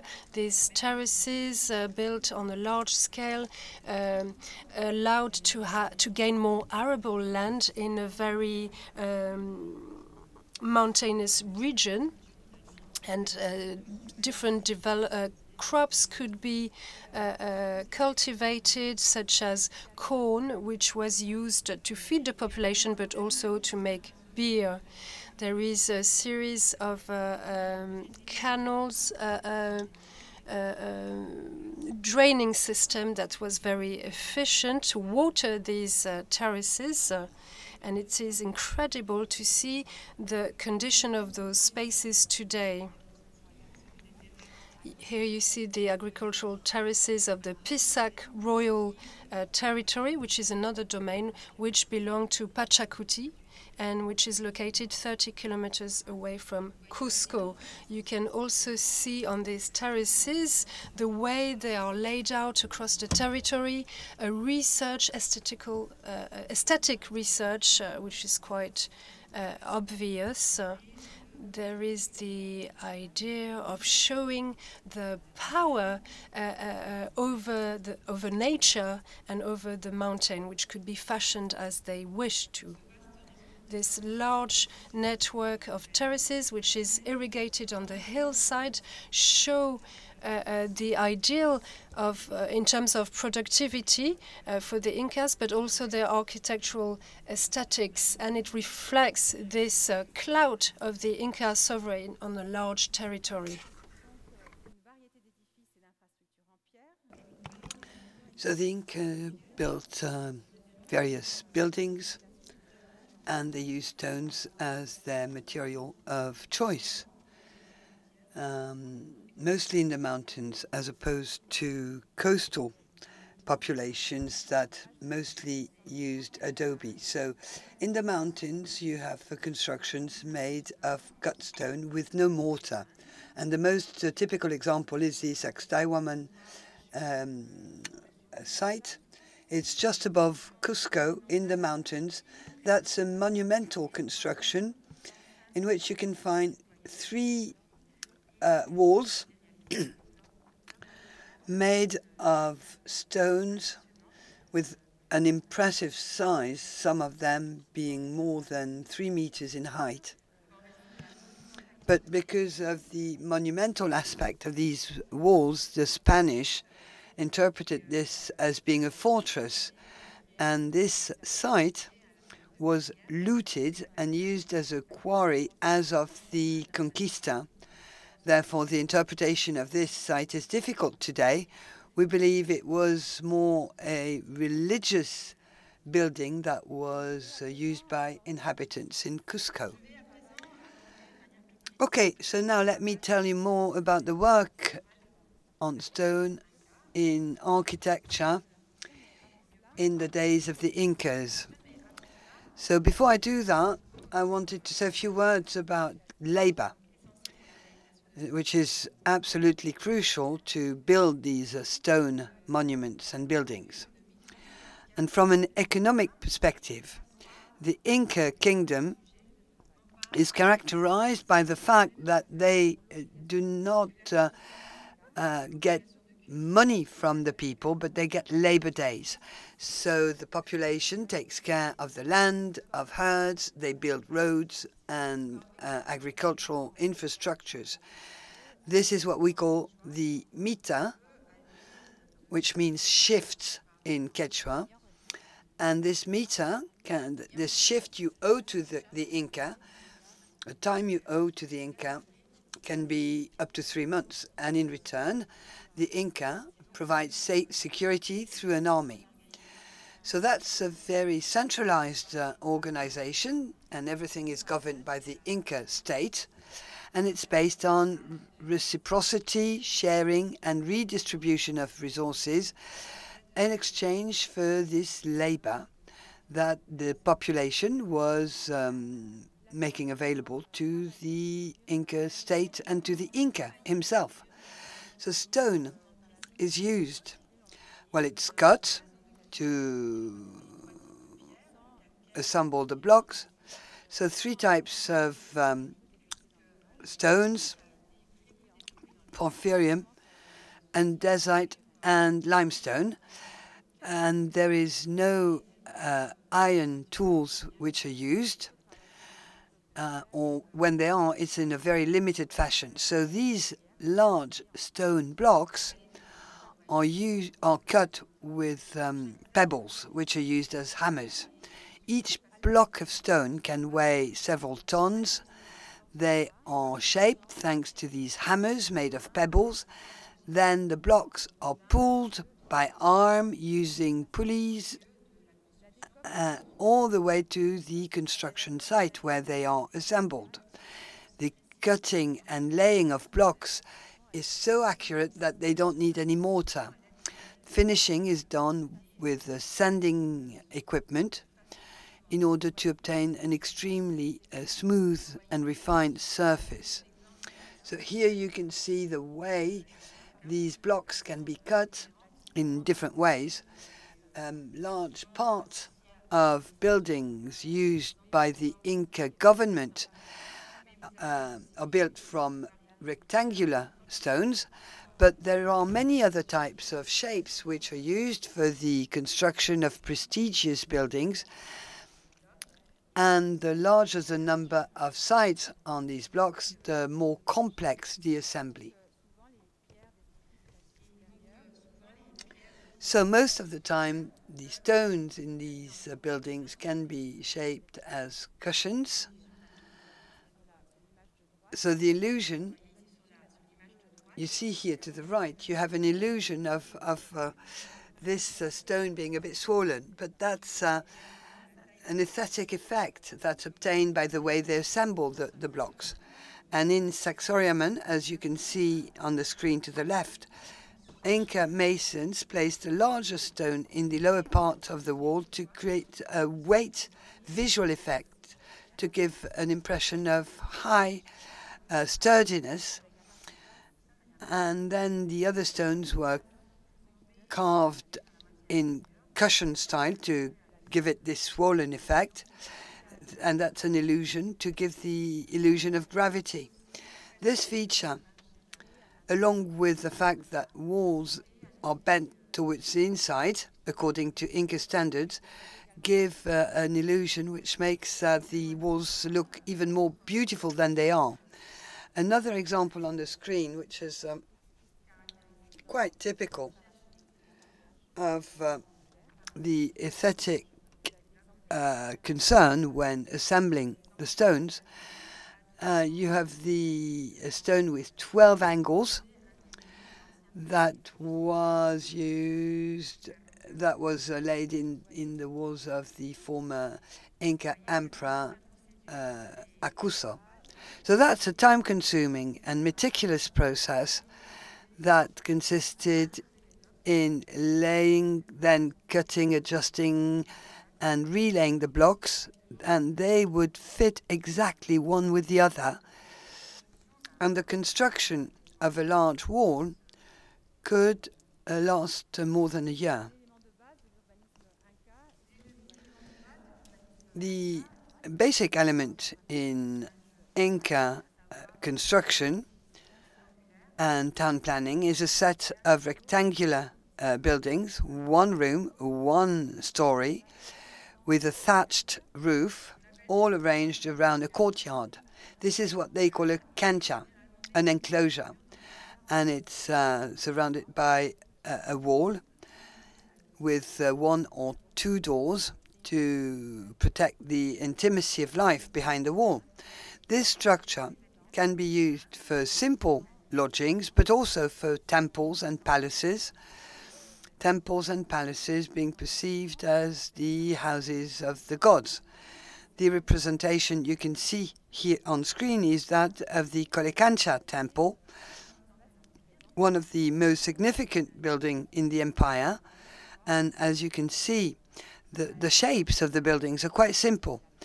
Then it's the quality of the work of the masons, of the stonecutters, and the presence of this curvy wall and the presence of precious metals that give this building its prestige, and it's not its overall layout. So that's one of the most important feature in Inca construction. So you have stone construction, trapeze-shaped openings, and high slope in the roofing system. That's another view of the remaining structures for the Colecancha temple. That's one of the buildings that was built in the main courtyard. So you see all these shapes, which are quite typical of Inca infrastructure. You have these walls that are slightly bent inward, so the slope is 4 to 6 degrees. You have doors, windows, and niches which are trapeze-shaped. That's also quite typical. And you can see how the different blocks of stones are assembled, and that's very precise. Despite this very simple aspect, this system of fitting the stones together make the building very resistant and very sturdy. And they did resist since they were built. They were built more than 5 centuries ago, and don't forget this region has lots of earthquakes. So this technique was well adapted to the Andine landscape. So when you walked in Inca cities, you had a feeling of long streets with buildings that you couldn't see through, so you couldn't see life. Buildings were protected by walls. You can see here Aklawasi.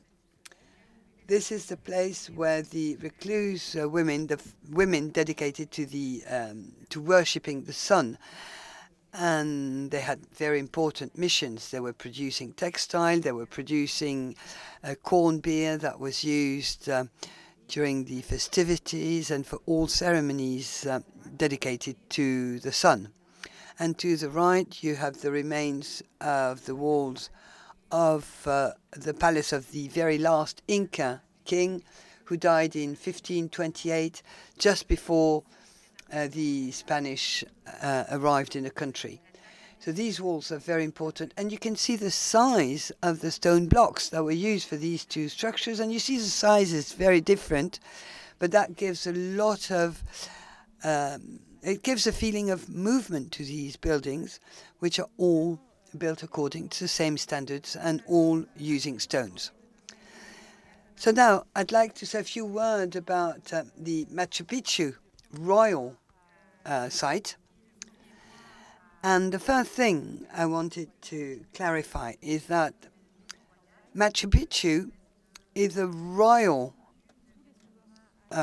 estate. It's kind of the countryside estate of the Inca sovereign. All nobilities have these countryside mansions around the capital city where they stay during the winter season. The favorite area for the building of these countryside mansions is the valley of the Wilcanota River north of Cusco, which is quite close to the capital city, but at a lower height in the mountain, and therefore has a milder climate during the winter. In this region, there is a whole series of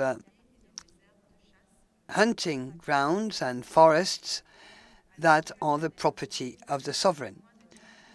Today we have identified 18 of these around Cusco, the largest being that of Machu Picchu. As I said,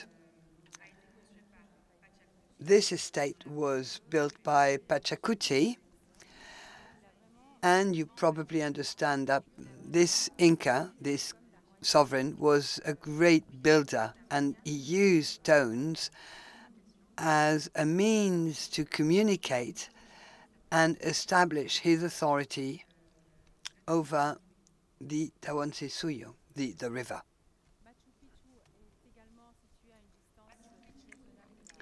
Machu Picchu is located close enough from Cusco because you could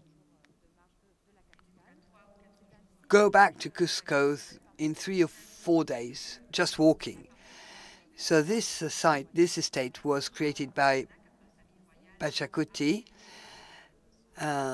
It housed the royal family after the passing of Pachacuti, and during the Conquista, it was forgotten and was rediscovered in 1911 by Hiram Hingan, the American explorer.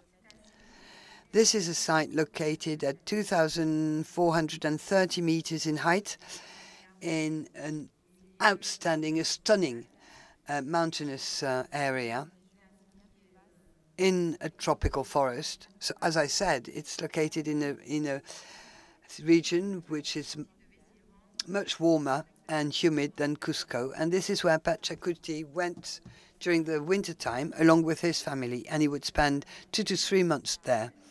That's a stunning and outstanding site that was most probably selected for its beauty and for the power that emanate from the mountains around.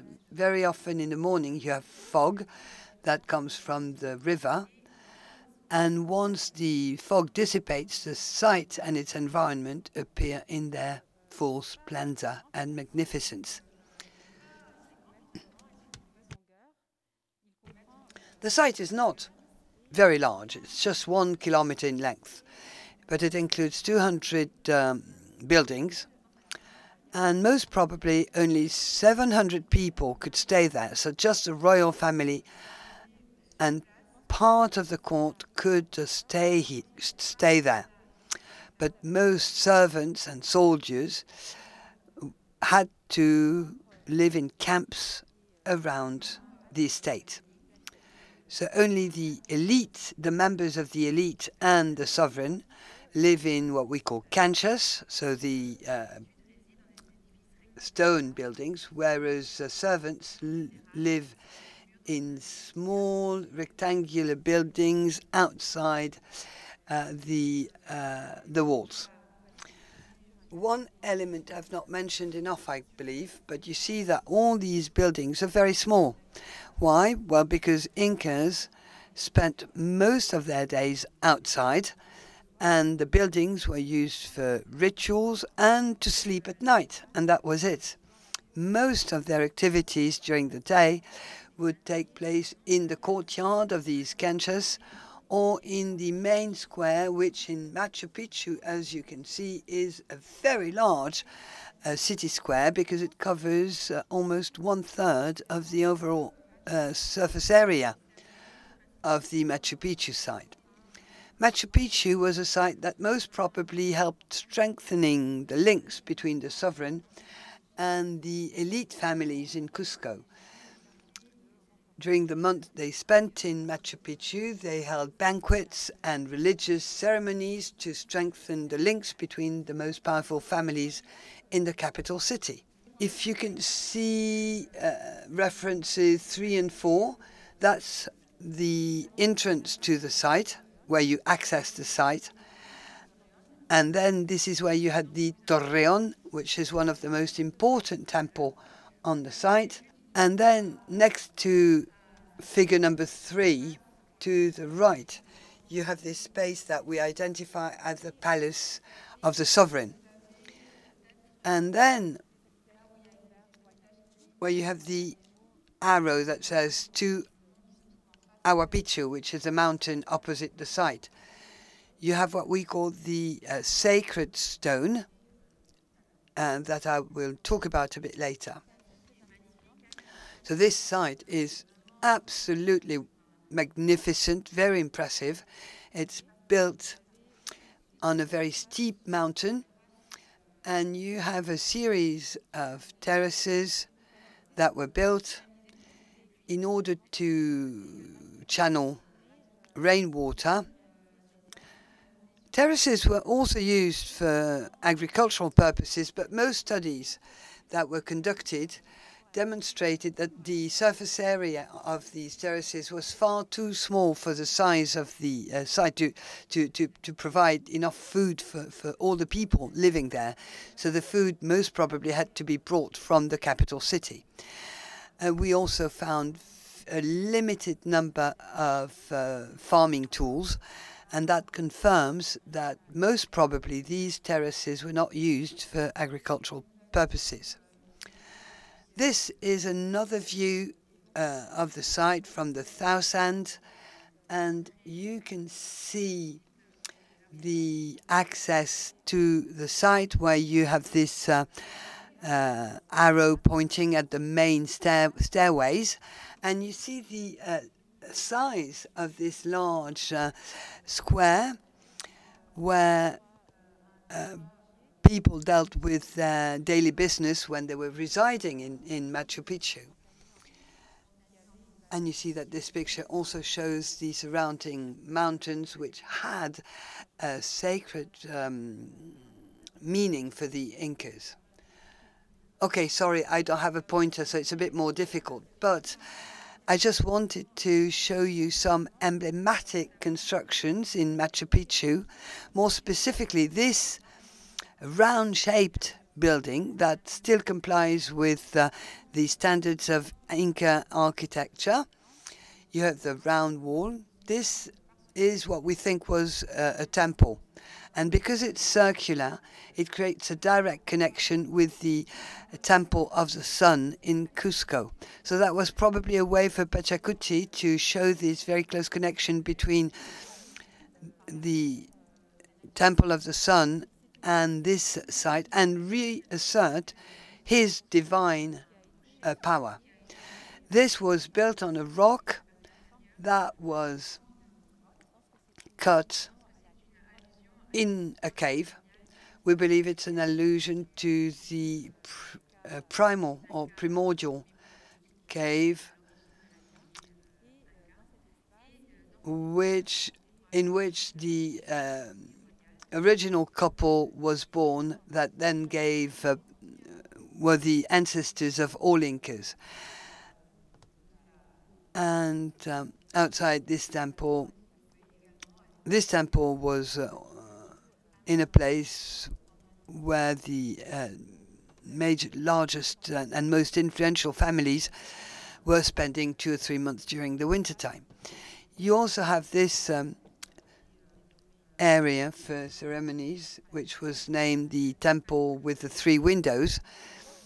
It's also been interpreted as a place that refers back to the primordial cave, where the first Incas were born. And this site is described as including 3 caves, which are represented by the 3 windows. And the 3 windows were placed at the center of the structure to give to make reference to this divine origin of Inca sovereigns. So that's once again to remind us of Pachacuti's status in the population. In conclusion, one important thing when talking about stone cutting in the Inca Empire, they showed veneration for mountain tops in the region. And because of that, they very often included the surrounding landscape in their site. So in many of the sites around Cusco, Inca sovereigns erected stone slabs around large open spaces, and the cutting was imitating the mountains behind. There are 6 of these stones in Machu Picchu, and there are others which are very well known in other sites that Pachacuti frequented. So that leads us to believe that he was at the origin of these other sites. And this monolith, called the Sacred Stone, you see a picture and a sketch here. That's a stone that's 3.7 meters in height and 8.7 meters in width, and it was laid on a cut stone base which is 10 meters in width. So this work was certainly extremely complex, and you see how the contour of the monolith was carved and cut to replicate the shape of the mountain just behind, the Manantin mountain, which is just behind. You can see it. And this mountain was venerated by the Incas because it's the highest one in the region, with an altitude of 4,300 meters. This mountain was considered as a protector, and its representation as a monolith made it possible to include this representation within the Inca village. So that's probably the reincarnation of the Yanantin mountain. This sacred stone showed the relationship between the powerful mountain and the royal estate, once again giving a great importance to Machu Picchu and therefore a great importance to Pachacutin. As a conclusion, one last picture of this outstanding site, which is stunning to all visitors and which was listed on the list of World Heritage by UNESCO, and that's a site that most probably amazed Inca visitors who came to the site. They were stunned by this spectacular landscape and by seeing Machu Picchu emerging from the tropical forest. When they discovered the wall made of stones, these visitors certainly became aware that they were entering the surreal kingdom of the sun. Incas gave divine statue to those who could tame the mountains, and in Machu Picchu, all those buildings gave Pachacuti the status of somebody who could tame wild stones and recreate a mountain. So it's this civilizing mission of the Inca, who can recreate mountains the way he wants. This is the main message that was given by the Machu Picchu constructions. And all this bears witness of the authority of the sovereign over the landscape. The stone architecture creates a clear distinction between the wilderness of the Andes and the royal estates where the culture of Picchu grew. Thank you for your attention.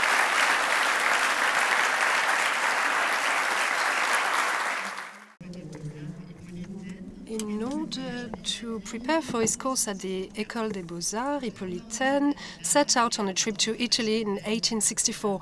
In the spring of that year, he was in Rome in the Cornaro Chapel of the Church of Santa Maria della Vittoria. Lola Moom will now read his description of the Ecstasy of Saint Teresa, one of Bernini's masterpieces sculpted between 1647 and 1652. Lola, you have the floor.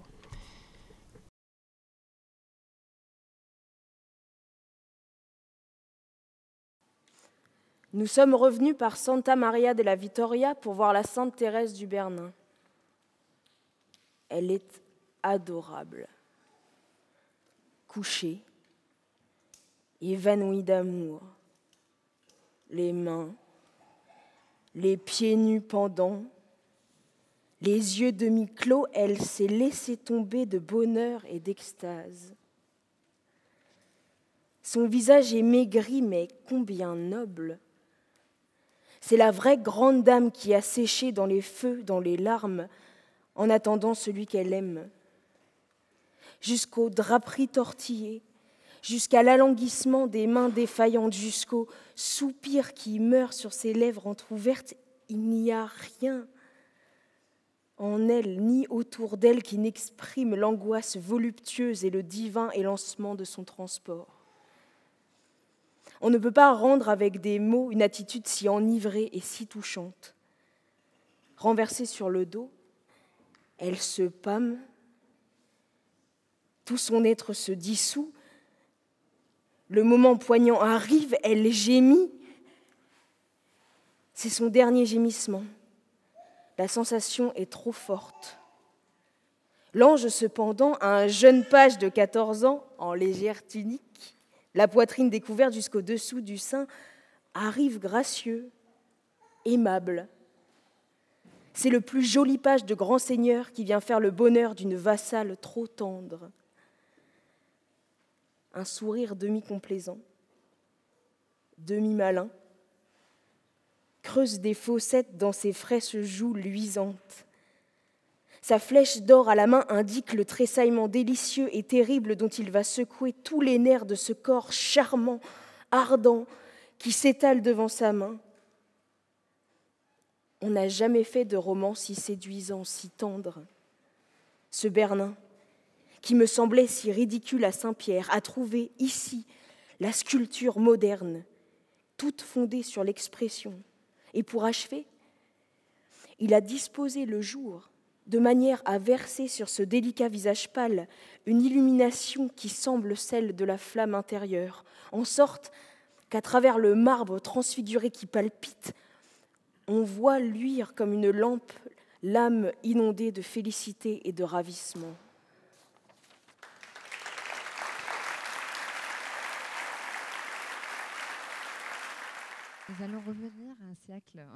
Thank you very much, Lola.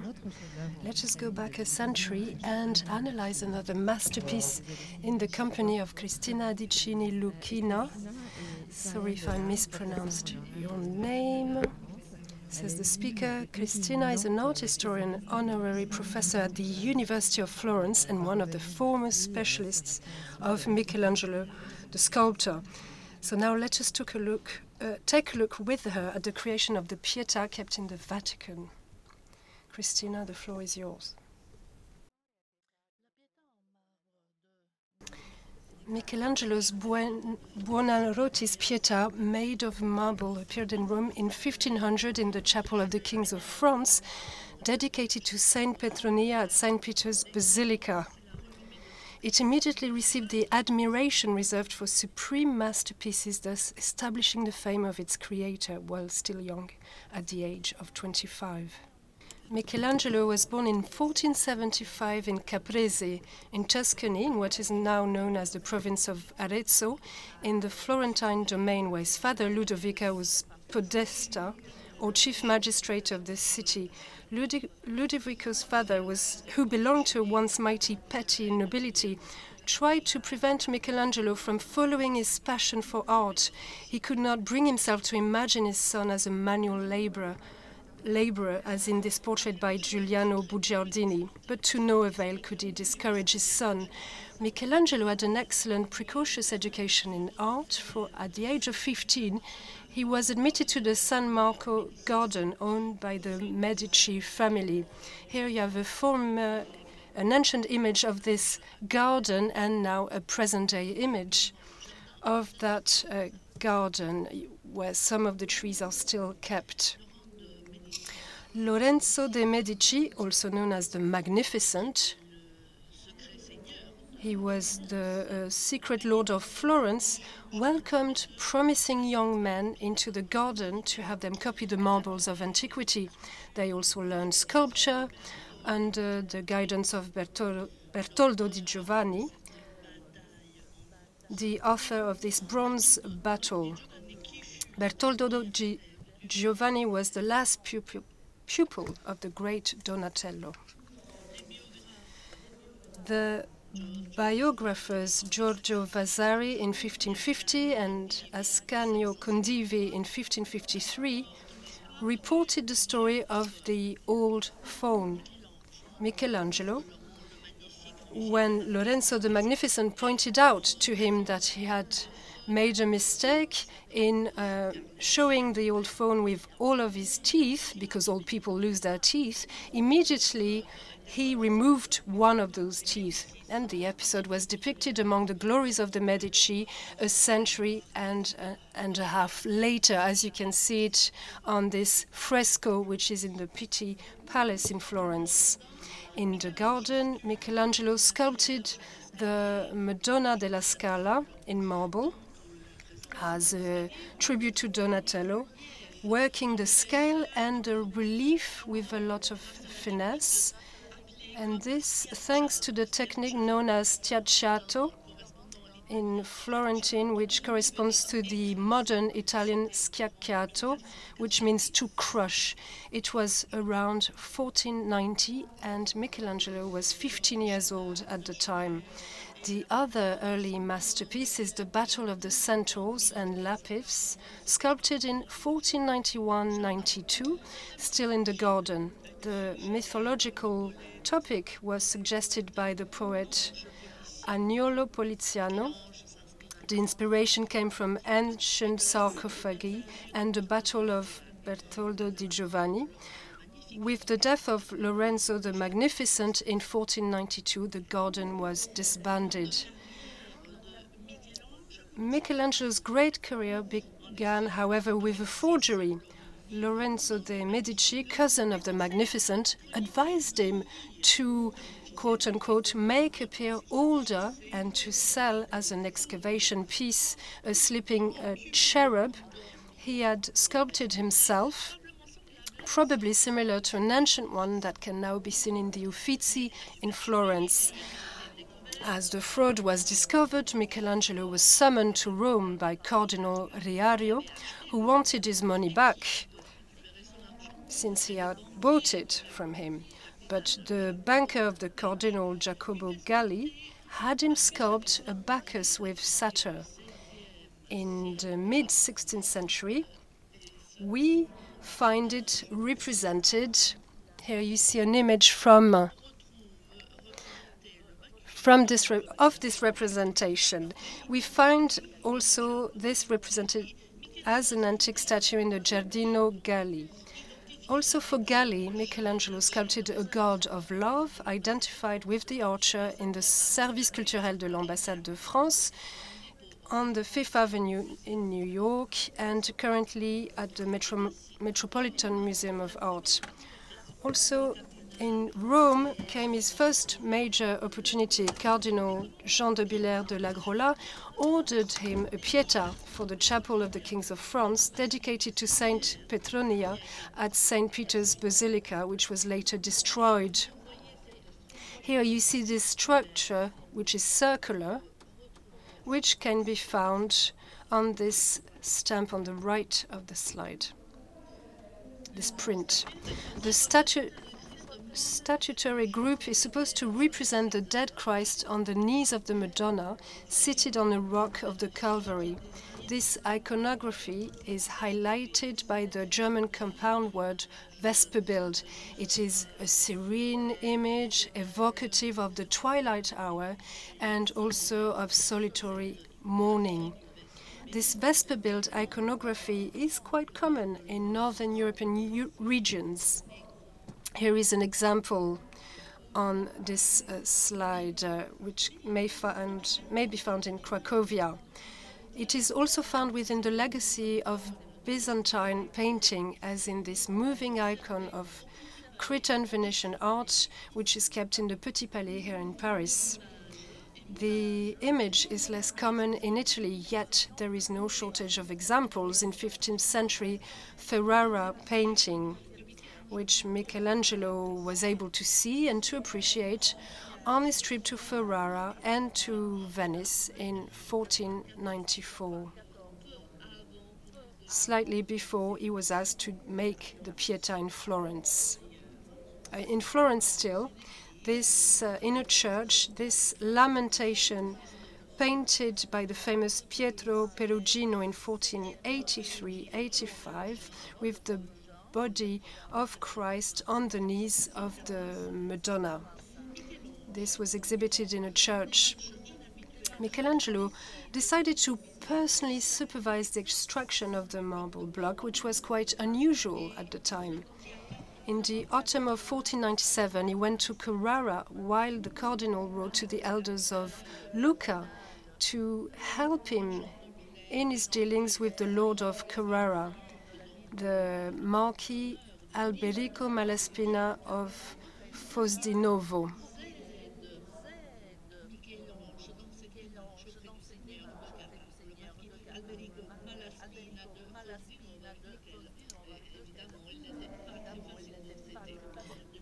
Since Roman times, the best marbles were extracted from quarries in the Torano basin.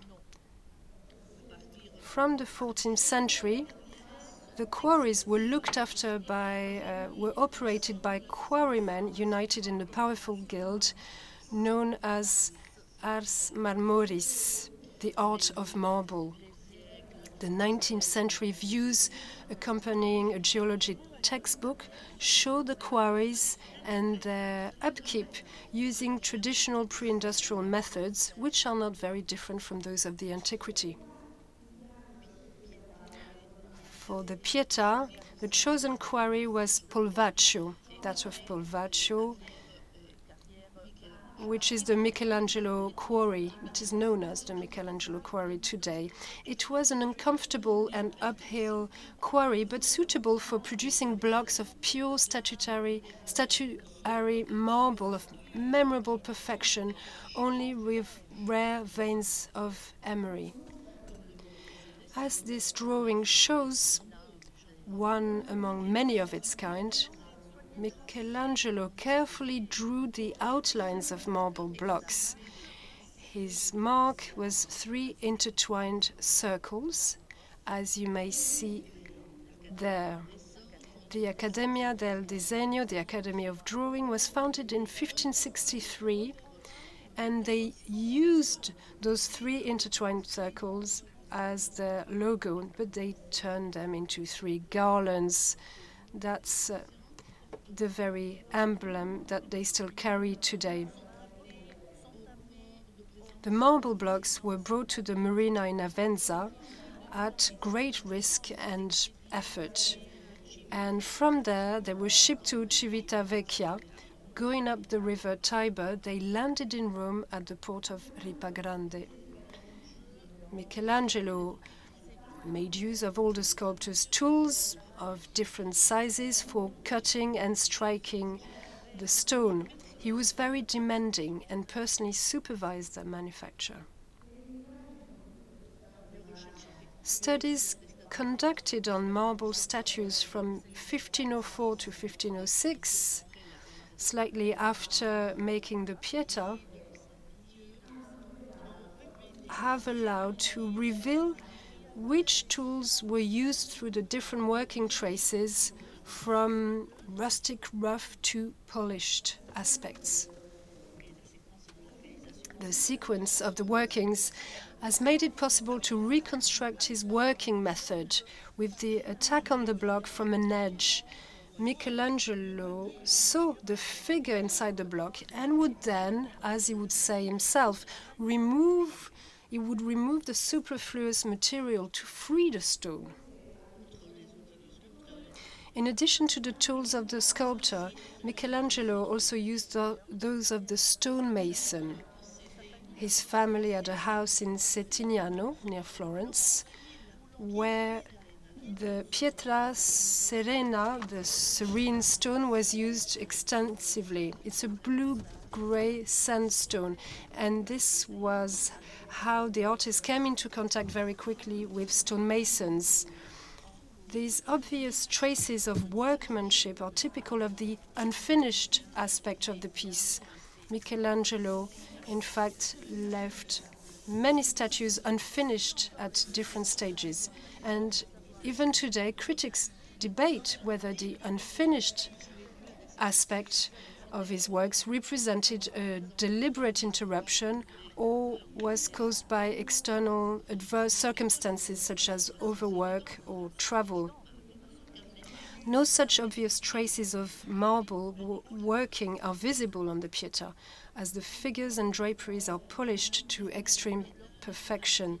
The block of stone destined for the Pietà was not without flaws, yet it was of the highest quality ever seen in Rome in the 15th century. The size of the block was also exceptional, and this enabled the artist to meet the unprecedented challenge of obtaining 2 full-size figures from it without adding any pieces. The shape of the block conditioned the arrangement of the volumes, allowing a wide horizontal development against a limited depth. Just look at the lateral expansion of Mary's garments.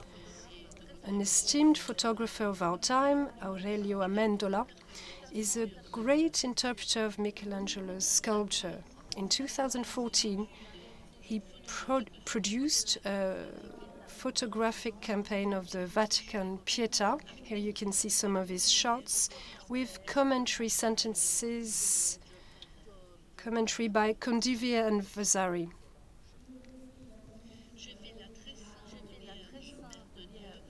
I made the most holy Virgin Mother of God in comparison to her much younger son, as Michelangelo said,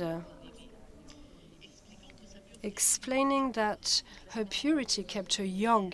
Dante Alighieri had called Mary the daughter of her son.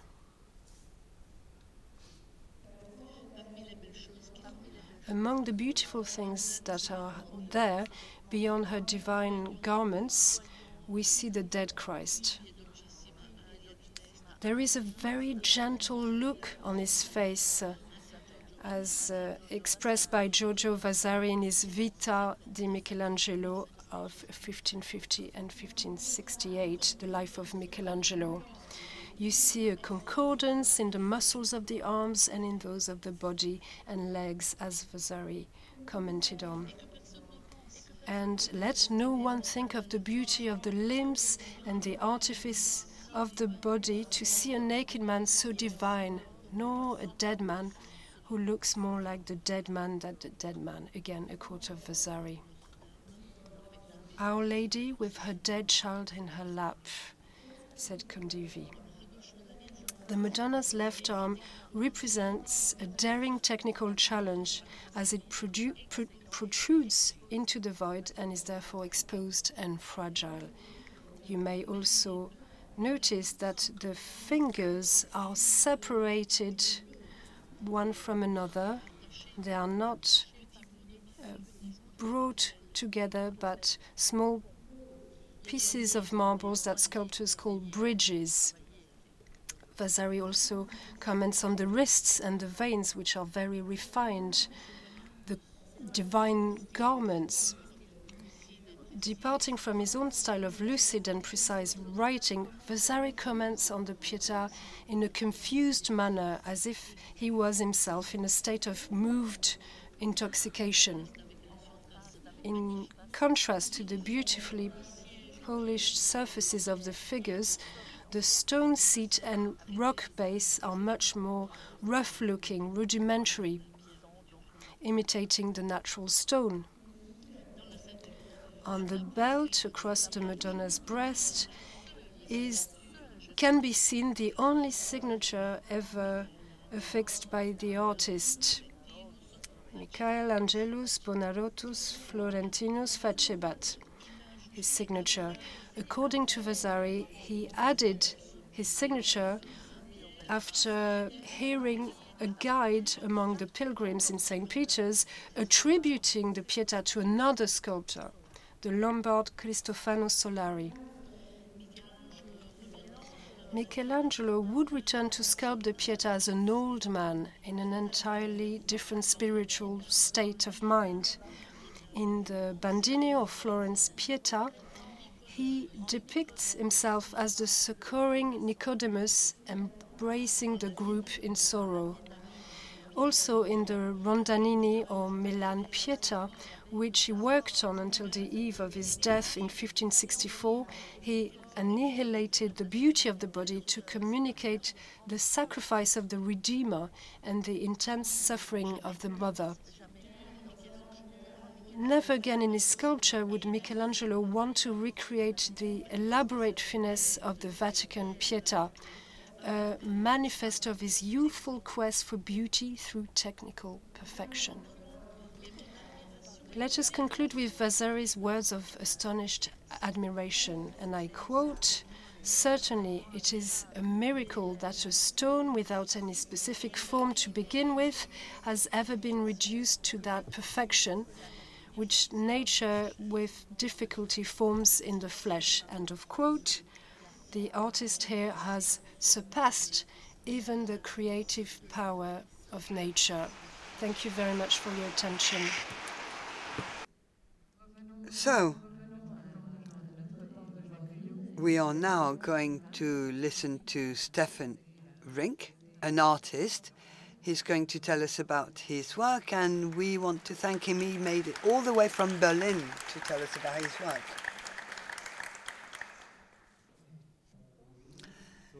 Good morning. Well, first, thanks for inviting me and for giving me this opportunity of sharing my experience with you.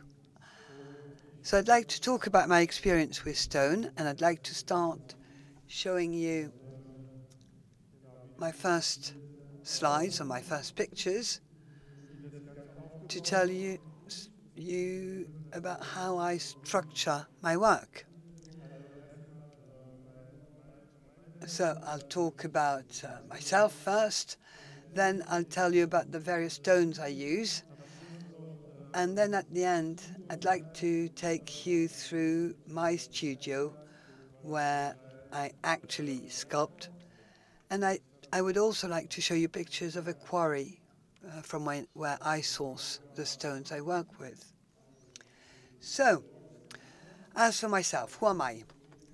So I was born in the Saar region of Germany, close to the French border.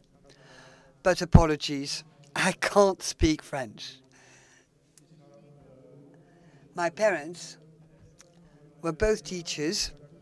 My mother was teaching art, and my father was teaching social sciences and philosophy. After school, I became an apprentice to learn how to cut stones, and I also learned sculpture for a graveyard. So I worked on tombstones, but also staircases, window sills, etc.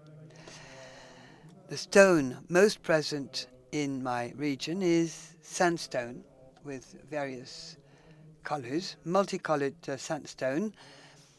some of the sandstone we worked with was also sourced in France, by the way. This is a sandstone with a very fine granulometry, very fine-grained. By the way, there are two types of sandstones I worked on back in the days. One kind of rough, which includes quartz, and the other one, which is fine grain with silt. And in the region where I live and where I was born, it's mostly rough sandstone with quartz. But in France, I could source the fine grain sandstone. And in my work, I'd rather use sandstone coming from the Vosges region in France. After I trained in vocational school, I went to university to study philosophy and art history.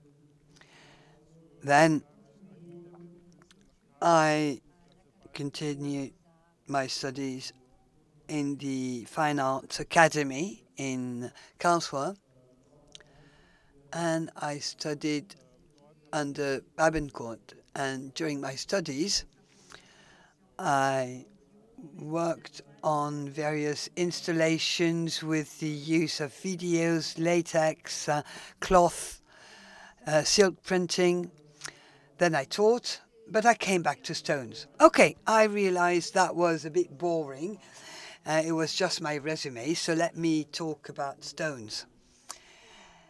To me, every single stone has its own language.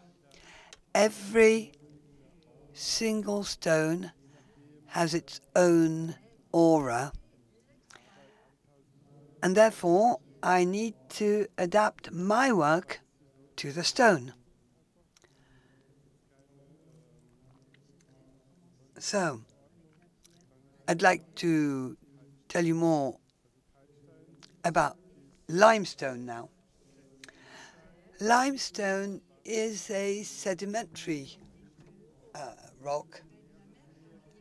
You find deposits on the coastline, so you can find small animals or shells in the stone. So here is a sculpture made of this type of stone, which was sourced in Italy, in the Puglia, near Lecce. And this is a stone that you can sculpt and cut easily.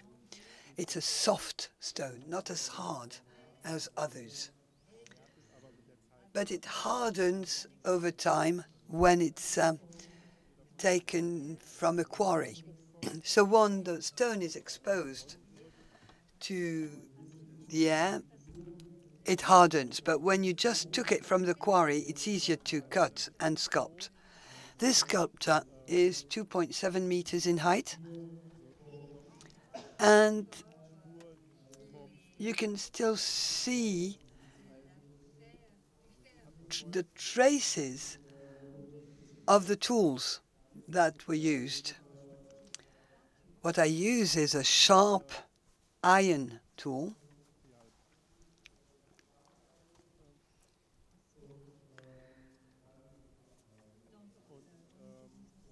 Then I also use flat irons. That's just to tell you how I worked on this sculpture. So this stone, limestone, well, I mostly worked on the eyes, on the hands. That's where I used my sharp iron tool. Another thing I'd like to say about this type of stone is that this is a material that I use for large sculptures. Why? Well, because this is a stone for which we can find very large blocks from quarries, up until 4 meters in height, which makes it possible for me to work on very large sculptures. I have kind of an archaic approach to sculpting. I love starting from my block of stone. And once I see the sculpture, once finished, I like people to still be able to see the original block. So, here is a series of sculptures that were all made from the same stone. But to me, this limestone is the perfect stone to make large sculptures. Here, I'm showing a sculpture made from French limestone.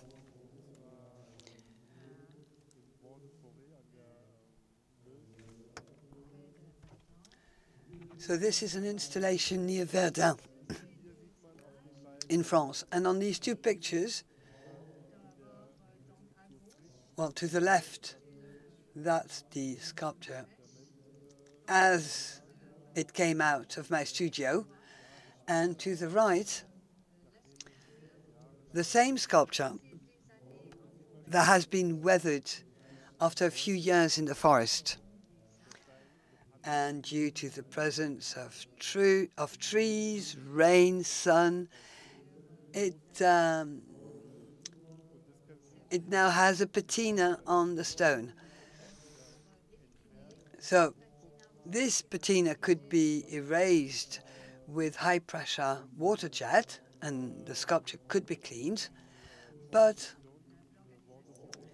the organization in charge of the sculpture only brushes the teeth of the sculpture on a regular basis and cleans its eyes, but that's all.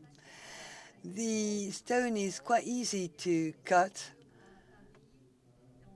And by the way, there are sculptures in Paris, and you see quite a few of them made from this very stone.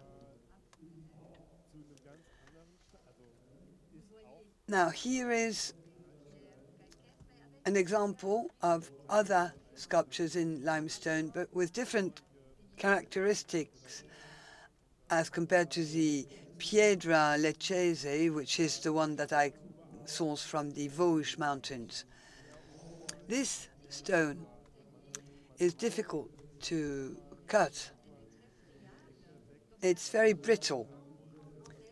So you may sometimes and easily cut out pieces you didn't want to cut, especially when you work on the vertical axis.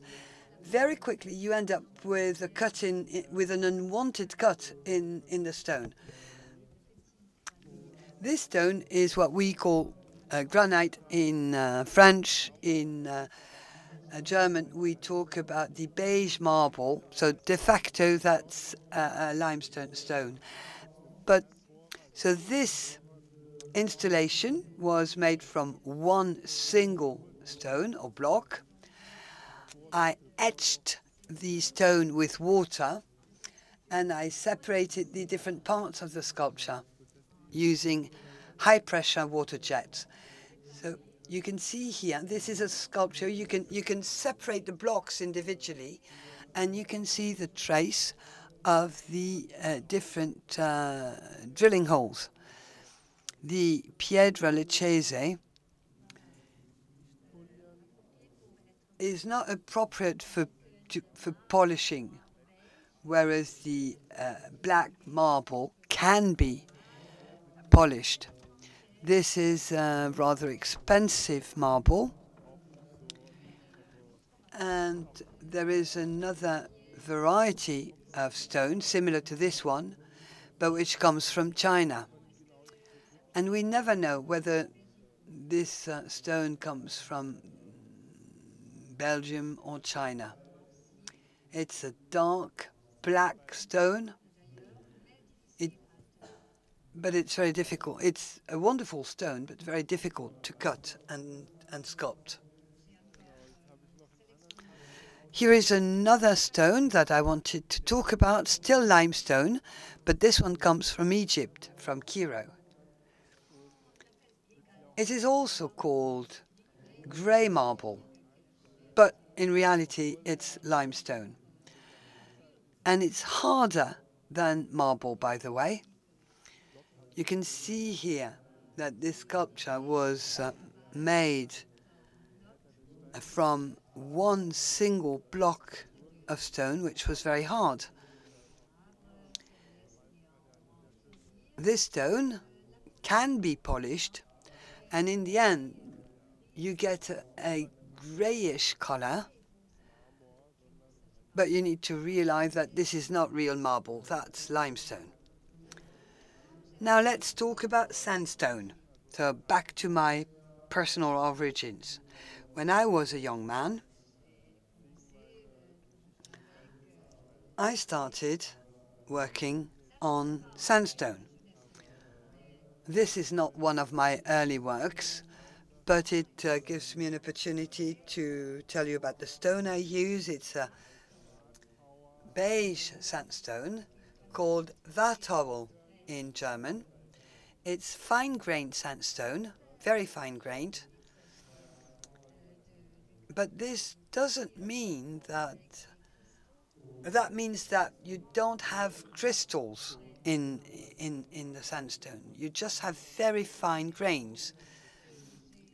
And these are elements that I placed one next to the other in order to create a sculpture which I call a composition or a composite sculpture.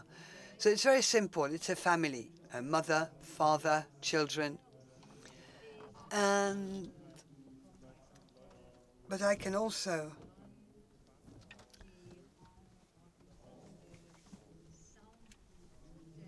but it's also a sculpture that has the shape of a totem. So it shows, it gives a feeling of belonging, of a tribe where people feel at home. So I made this combination between various era in history, from contemporaneous to modernists and modern classic, etc. Then here I'm using sandstone from the forest behind where my uncle lives. So that's really from where I live. We took this block from this forest, and you see that it's there are veins of brown and green in the stone. This sculpture was placed outside for a while, and you see that nature started covering the sculpture. And I kept it like that because I love this patina. And if I were to start cleaning the sculpture, it would change lots of things. Here is another totem installation in a garden. No patina yet, but you can see how the totem is assembled and how the various elements are combined to one another. Here is a sculpture made of red sandstone called Tulum. And if you take a close look, you'll realize that one of the specificities of sandstones as compared to limestone is that its structure is horizontal. You don't have cracks. These are not cracks. These are the traces of the various layers and deposits, and therefore you can end up having some kind of veins in the stone. And it's,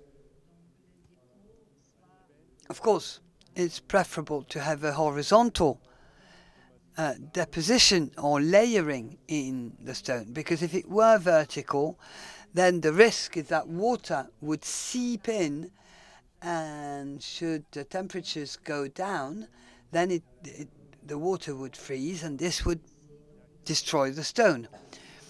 This is a horizontal sculpture, and it's a kind of mix or chimera between a buffalo and a stegosaurus.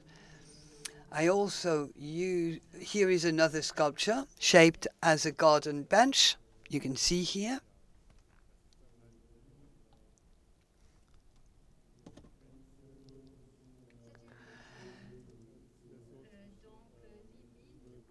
So that's halfway between sculpture and urban furniture.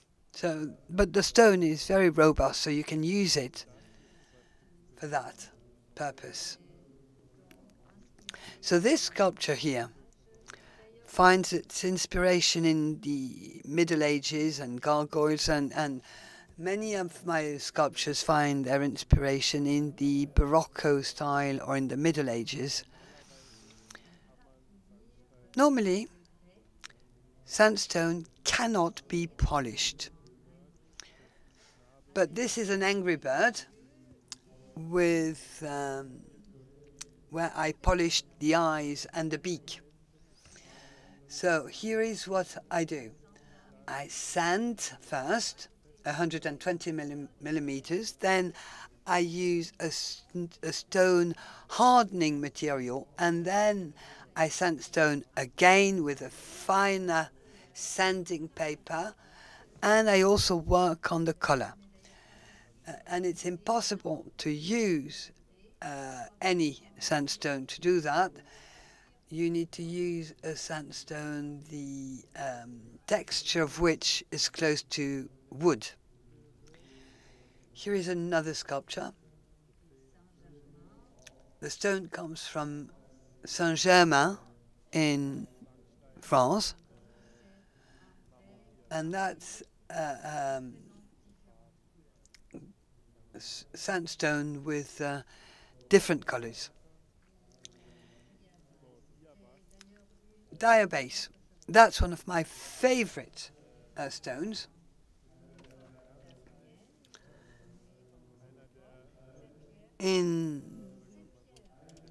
During the era when this stone was formed, that's a lava when volcanoes were active. And this is lava that remains stuck in the ground during the volcano eruptions. You know that in basaltic volcanoes, lava is expelled outside the volcano. But here, that's the exception. This lava was stuck, couldn't escape, and therefore it's a stone with a very high density, even higher than basalt itself. So you can polish it, and it's very easy to polish because it's very hard. This was a tombstone. This stone was typically used for tombstones. Then people said, well, there isn't any similar stone left. But actually there is some left. This stone, called diabase, was found in Germany, in the north of Frankfurt. It's a highly rural area, and this diabase can be found there. I mean, the size is small, the stone is quite high. The stone is very expensive, but it has an outstanding quality. It resists weather and rain, and it can be polished very easily.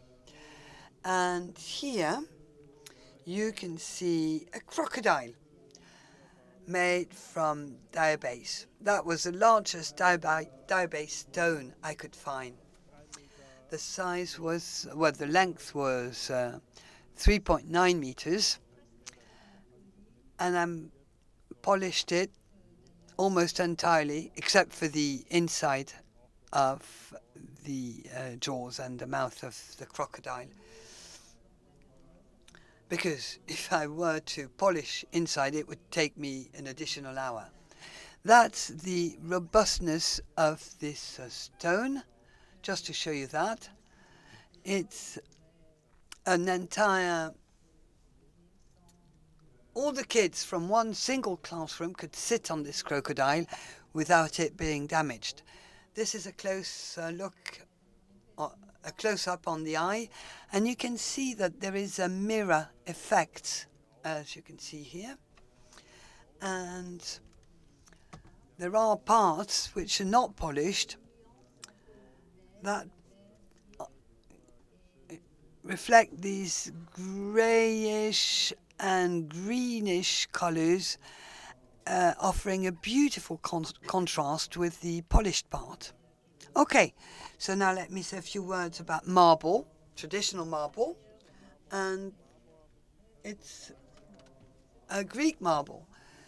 So talking about marble, and in my experience, the grain size in marble can be very different. Marble is a stone that you find by the sea. Limestone melts because of the heat and gives these crystals. So marble is a crystalline stone, and depending on the size of the crystals, we can cut the marble or sculpt the marble. In this stone, we have relatively large crystals. And for the eyes and teeth, I polished these parts in my sculpture. And here, on this picture, you can probably see that better. That's another sculpture.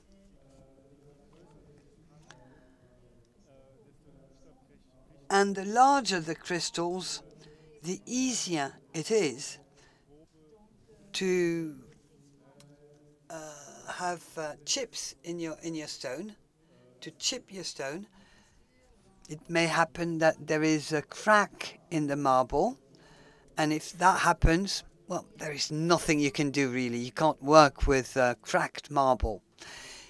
There is also very fine grain marbles that gives you the opportunity to sculpt very fine details. So, some marbles are very fine and others have rough crystals.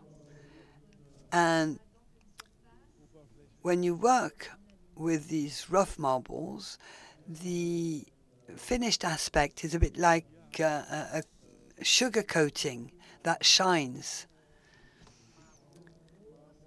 This is a pink marble which can be found in Portugal. This is marble with large crystals. So we can only sculpt simple sizes in order to avoid chipping the stone.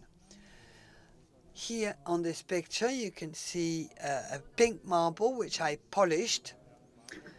When polished, pink turns to sort of orangey salmon color. But you can find many different colors in marbles. Here, another sculpture made of pink marbles. So these are rather simple shapes because, once again, as I said, the crystals in the marble are quite rough and quite large. A few words about quartzite. That's a very hard stone indeed. And here you have it in green, which is called the Atlantis quartzite. It's a ever so hard quartzite that you can't use iron tools, and you have to use water to cut this quartz because, well, you have to realize that quartz is very toxic, and when you breathe dust, quartz dust, you risk developing silicose. So you have to be very careful with quartzite. Now, polishing is made with water and only with water. And the stone is marbled, as you can see here, but it's a very heterogeneous stone. And here you have a sculpture with a very basic shape. Why? Because of the marbling in the stone, it's difficult to work on a very detailed and precise sculpture. Okay, I'm now going to talk about the provenance of my stones. Only one example, the Etna volcano in Sicily. I was in Sicily in January this year because I wanted to work on a 4 meters high basalt totem. So basalt is one of the latest formed stone. So this was lava that was probably expelled by the volcano quite recently as compared to other rocks, and you find it very nearby the volcano. This is a 4 meters high totem. That was the maximum height I could get. So it's kind of a young stone, but at the same time it's very hard and difficult to cut or sculpt.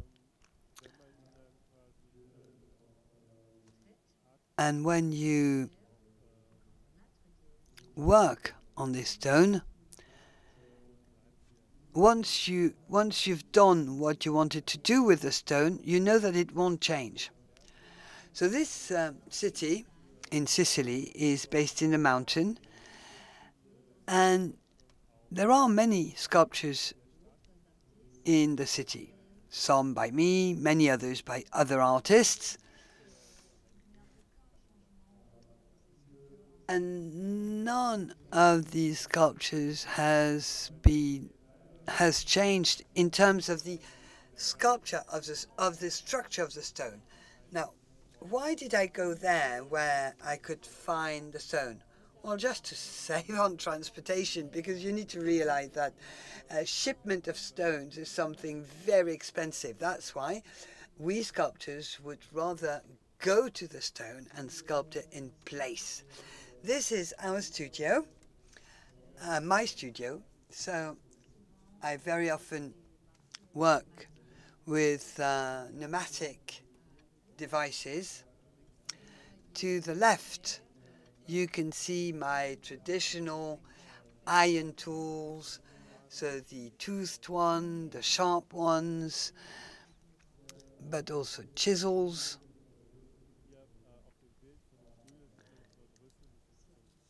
And you can see that I have this vacuum system to suck all the dust around me. And on this picture, you see that I'm hoisting the sculpture, and this with a hoisting system with pulleys. And with this simple structure, I can lift weights up until 3 tons. This was my studio during the pandemic in Berlin, outside. I was only able to work on small sculptures then.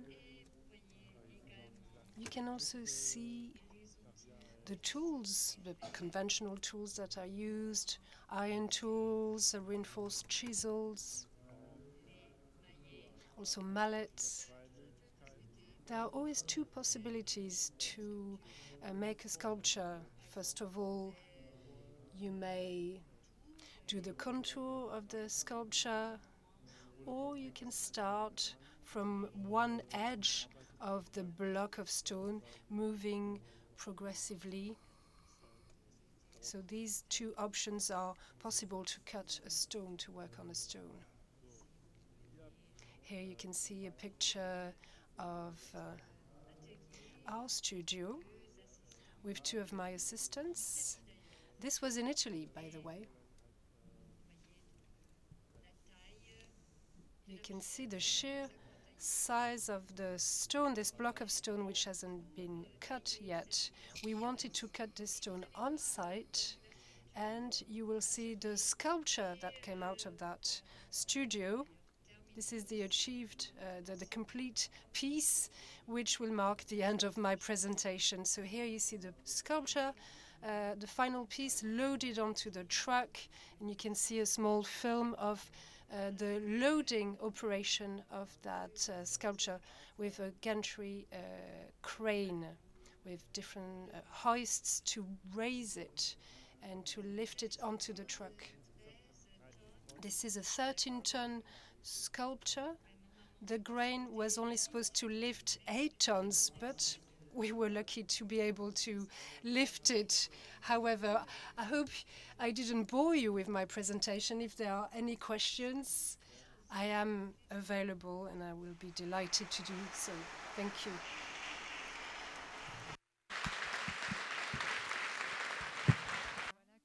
Nous arrivons à la fin et avant de vous laisser avec une note musicale. We are reaching the end of this morning session. Before parting with music, Olivier Fournier, the president of the Hermès Foundation, is going to say a few words. Thank you very much, Lina. Thank you to all of you present today. It's always a specific moment to say a few words of conclusion. This is the sixth session of these seminars. This morning you heard a series of exceptional conferences talking about stone, and they showed that this material is not inert but very much alive. We've seen a number of practices, historical ones, technical ones, ending with a climax with mystical aspects that are related to stone. This program of the foundation, of the Hermès Foundation, which was created in 2008, this is at the very heart of our remit. Through this program, we want to cultivate collective intelligence, to bring together the technique and also knowledge, apprenticeship, and all of this focused on one specific material. We also had documentary sessions, a geological walk or several walks which were organized around geology. We invite a number of professionals, craftsmen, engineers, designers, and this year we also invited a number of architects who pulled together their know-how to explore innovative practices around one single material. The foundation is very much expressed through this academy. Our motto is the gestures that create us and reveal us. We want this academy to be an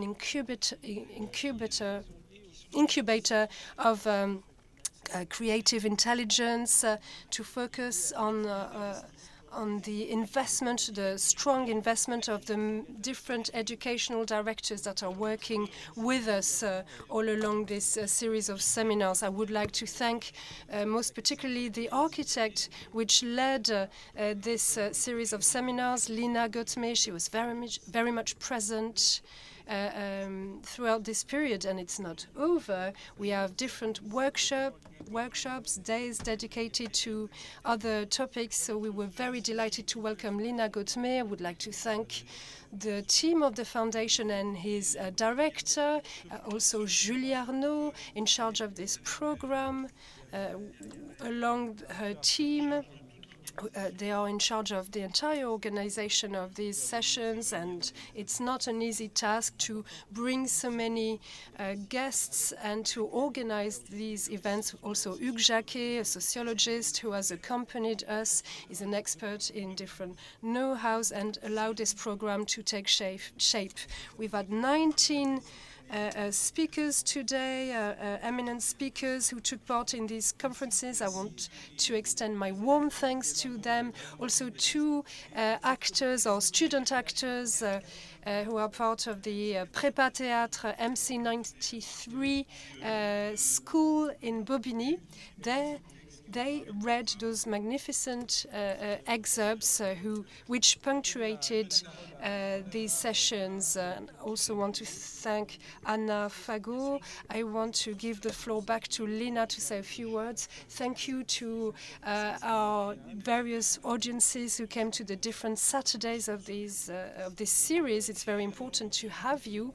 And I would like you to return for the next Academy, Expert Academy, on the issue, on the topic of paper. It will be a riveting topic indeed. And next year, when we don't have the Academy, the Expert Academy, we will publish, along with Actes Sud, the publisher, a reference work called SAVOIR-FAIRE. And you will have the book dedicated to all of this series on stone. Thank you very much, and I will give the floor back to Lina. Merci beaucoup, Olivier. Thank you very much, Olivier Fournier. So here we are. It is the end of this wonderful journey around stone and geology, stone cutting, stone masonry, the construction of cathedrals, Alice Leroux, Jean-Michel Matania, among others. They immersed us in the world of stone for the first matinale. The second matinale was dedicated to antiquity. Jean-Pierre Adam was there to understand the strength of stone and its capacity to fashion the city. With Haussmann, for instance, we talked about concrete. Also in the second session with this specific stone, the liquid stone as it was then named, with the voice of Cyril Simonet. At the Pavillon de l'Arsenal, we talked about archaeology and architecture. Laila Armé talked about the subtraction of stones with the Nabatean people. Carl Frédéric Schwentat and Pierre Bédot talked about stone masonry. And Philippe Rhin also talked in his very special lecture, a climatic stone for this last matinale. Sorry, the previous one, we went from stone to dust with Gilles Perrodin, and then Anne-Sophie Mouquin and Anne Varichon. And we also had the voice of two actors, student actors, that we want to thank warmly today. We ended today with this elevation, and the concluding words were with Stéphane. It was a wonderful cycle of conferences. I would like to conclude this programming with my thanks to Hugues Jacquet, a socio-historian. Let's congratulate him. A round of applause for his contributions. Julie Arnaud, in charge of this project at the Hermès Foundation. Another round of applause. Victoria Legan from the foundation, and Emma can as well.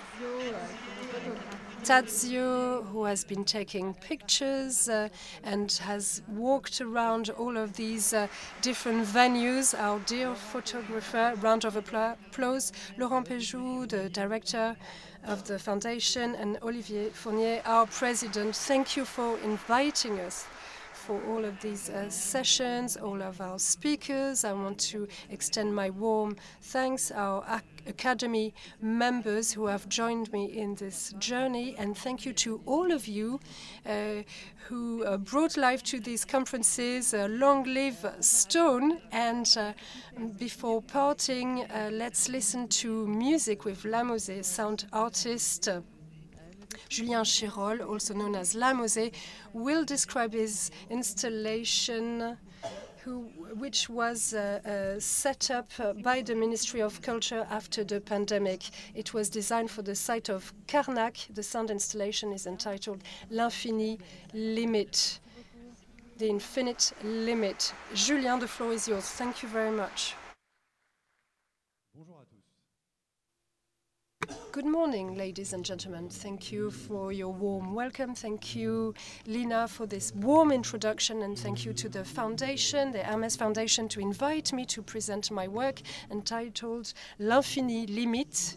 It is a sound installation which I created, but which was also made with the creative studio music unit based in Montreuil in Paris, which won an award called Monde Nouveau, New World. This sound installation is interactive and generative. Why interactive? Well, because it responds to its environment. It may be noise, the words of the viewers, the birds, the sound of the wind. It is equipped with an artificial intelligence equipment. You can interpret it differently, or it can interpret a partition differently, and it can interpret it according to its environment. So this work was designed to be integrated harmoniously to the Karnak site, a megalithic site that you may know. You can see a picture here of this site. I will show you different pictures in my presentation. So this piece is made in this way. It's made of metallonite, megalith in metal. The design is based on the dolmens or menhirs with a platform which is 10 meters long and wide in granite. As you may see, in each structure you have a series of speakers and various sensors. So what is the meaning of me being here this morning or this afternoon to talk about this sculpture, this installation? I wanted to talk to you of stones that sing, stones that are being hit, and in particular singing stones. I won't give you the historical background of that piece of my proposal for this Monde Nouveau Call for project. Very rapidly, I'm giving you the background. There were recent works by the Swiss researcher Bettina Schulz-Polson. We believe that this megalithic site of Karnak is the most ancient in Europe, dating back from 5,000 years BC, and this site probably inspired all of the other such sites, this megalithic culture which was rolled out over a period of 3,000 years. And one of the last examples being the site of Stonehenge in England that you probably know, since it is extremely renowned. I also drew my inspiration from another piece of research dating back from 2012, whereby English researchers recreated a miniature of Stonehenge to measure its acoustic qualities. They were therefore able to demonstrate that there was a very specific property in Stonehenge. The sounds emitted within the enclosure of Stonehenge were amplified and cannot be heard outside of this enclosure. This architectural structure is out in the open, very much open indeed, so it's quite surprising to find that. When I visited the Karnak site, which is a very peaceful site, when you don't go there during the high season, which is now actually starting from the summer, it is a very peaceful site otherwise, and you can see in the environment many dolmens, menhirs, plenty of them in granite. And as a sound artist, as a musician, the first thing that came to mind while being there, this site for hundreds of years, for millenaries, must have been very loud indeed, because these stones had to be cut So this is a personal interpretation, obviously, but the very name of Karnak, according to me, which is quite rough in its sounding, Karnak, two C's, makes us think of the sound of the stone that has been carved on or cut on. And I think that this sound must have resonated for a very long time. And digging a little further my research, I wanted to create a sound piece, a musical piece, which would echo the sounds that could be produced by our ancestors and perhaps our musician ancestors or the sound producers of the time in the Neolithic age. And by doing some research, looking at some remains of musical instruments, obviously it's very hard to imagine what instruments could look like, but we found tools which produce sounds. And here you can see this alignment of menhirs from above, and here you see on this picture, not all researchers agree on this, but they may be called lithophones, which belongs to the Musée de l'Homme collection. Why are they called lithophones? Here you have a few examples. You should know that these have been aligned here, as you can see on the picture, but not to look like the alignment of the Karnak site, but to place their interpretation by musicians in a better light or better sound, so to speak. And they measure 30 or 50 centimeters in terms of length, so they are quite big. And these stones belonged for a long time to the collection of the Musée de l'Homme. They were collected over a period of 150 years on different African sites, a large part of them having been discovered in the desert of Ténéré. And we didn't really know, it's not very well documented, what they were used for. Some of them were passed on from generation to generation within different nomadic tribes. And a few years ago, quite recently in fact, a research team realized that when you strike these stones, they emit a particular sound, but sounds that resemble the sound that might come from instruments. Some of these stones, especially the black one you can see on this picture, since it has been renamed the Stradivarius of lithophones, and this so-called Stradivarius stone has an exceptional quality. When you strike it, it resonates for 7 seconds, more or less.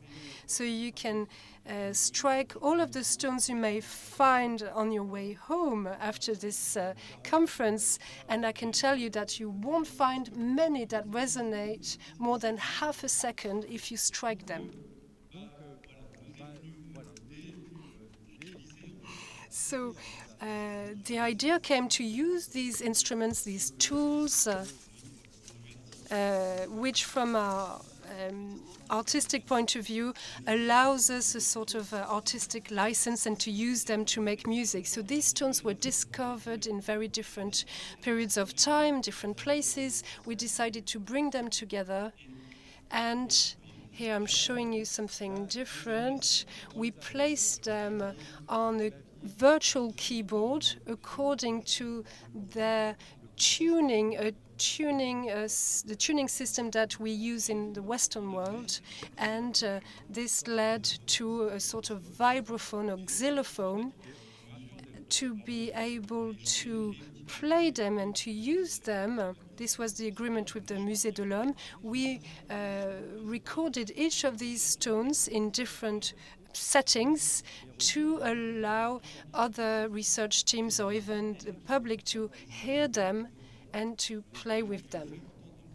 Let me show you how what sound they produce. When you play these stones for the first time, you can't imagine that this is going to be the sound. And this is the so-called Stradivarius stone. It's a stunning sound for a stone. This one is the leftmost stone, the biggest one. This one that looks a bit like a bone. And by the way, I'll talk about bones a bit later.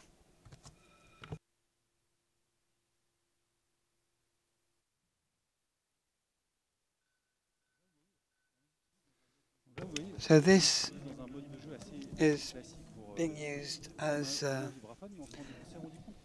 xylophone or vibraphone, but we also realize that they offer a very specific and interesting sound. It's stone, and there are many accidents and defects, and when you rub them, they also generate a very specific sound.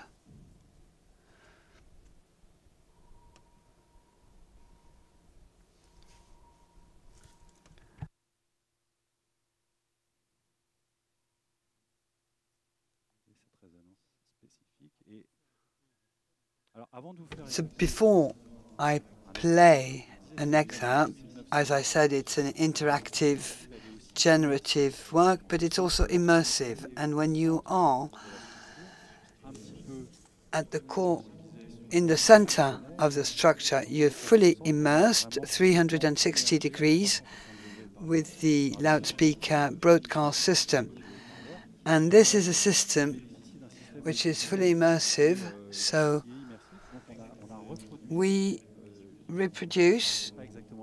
So, I mean, you won't be in Karnak, so it won't be the typical Kermario environment.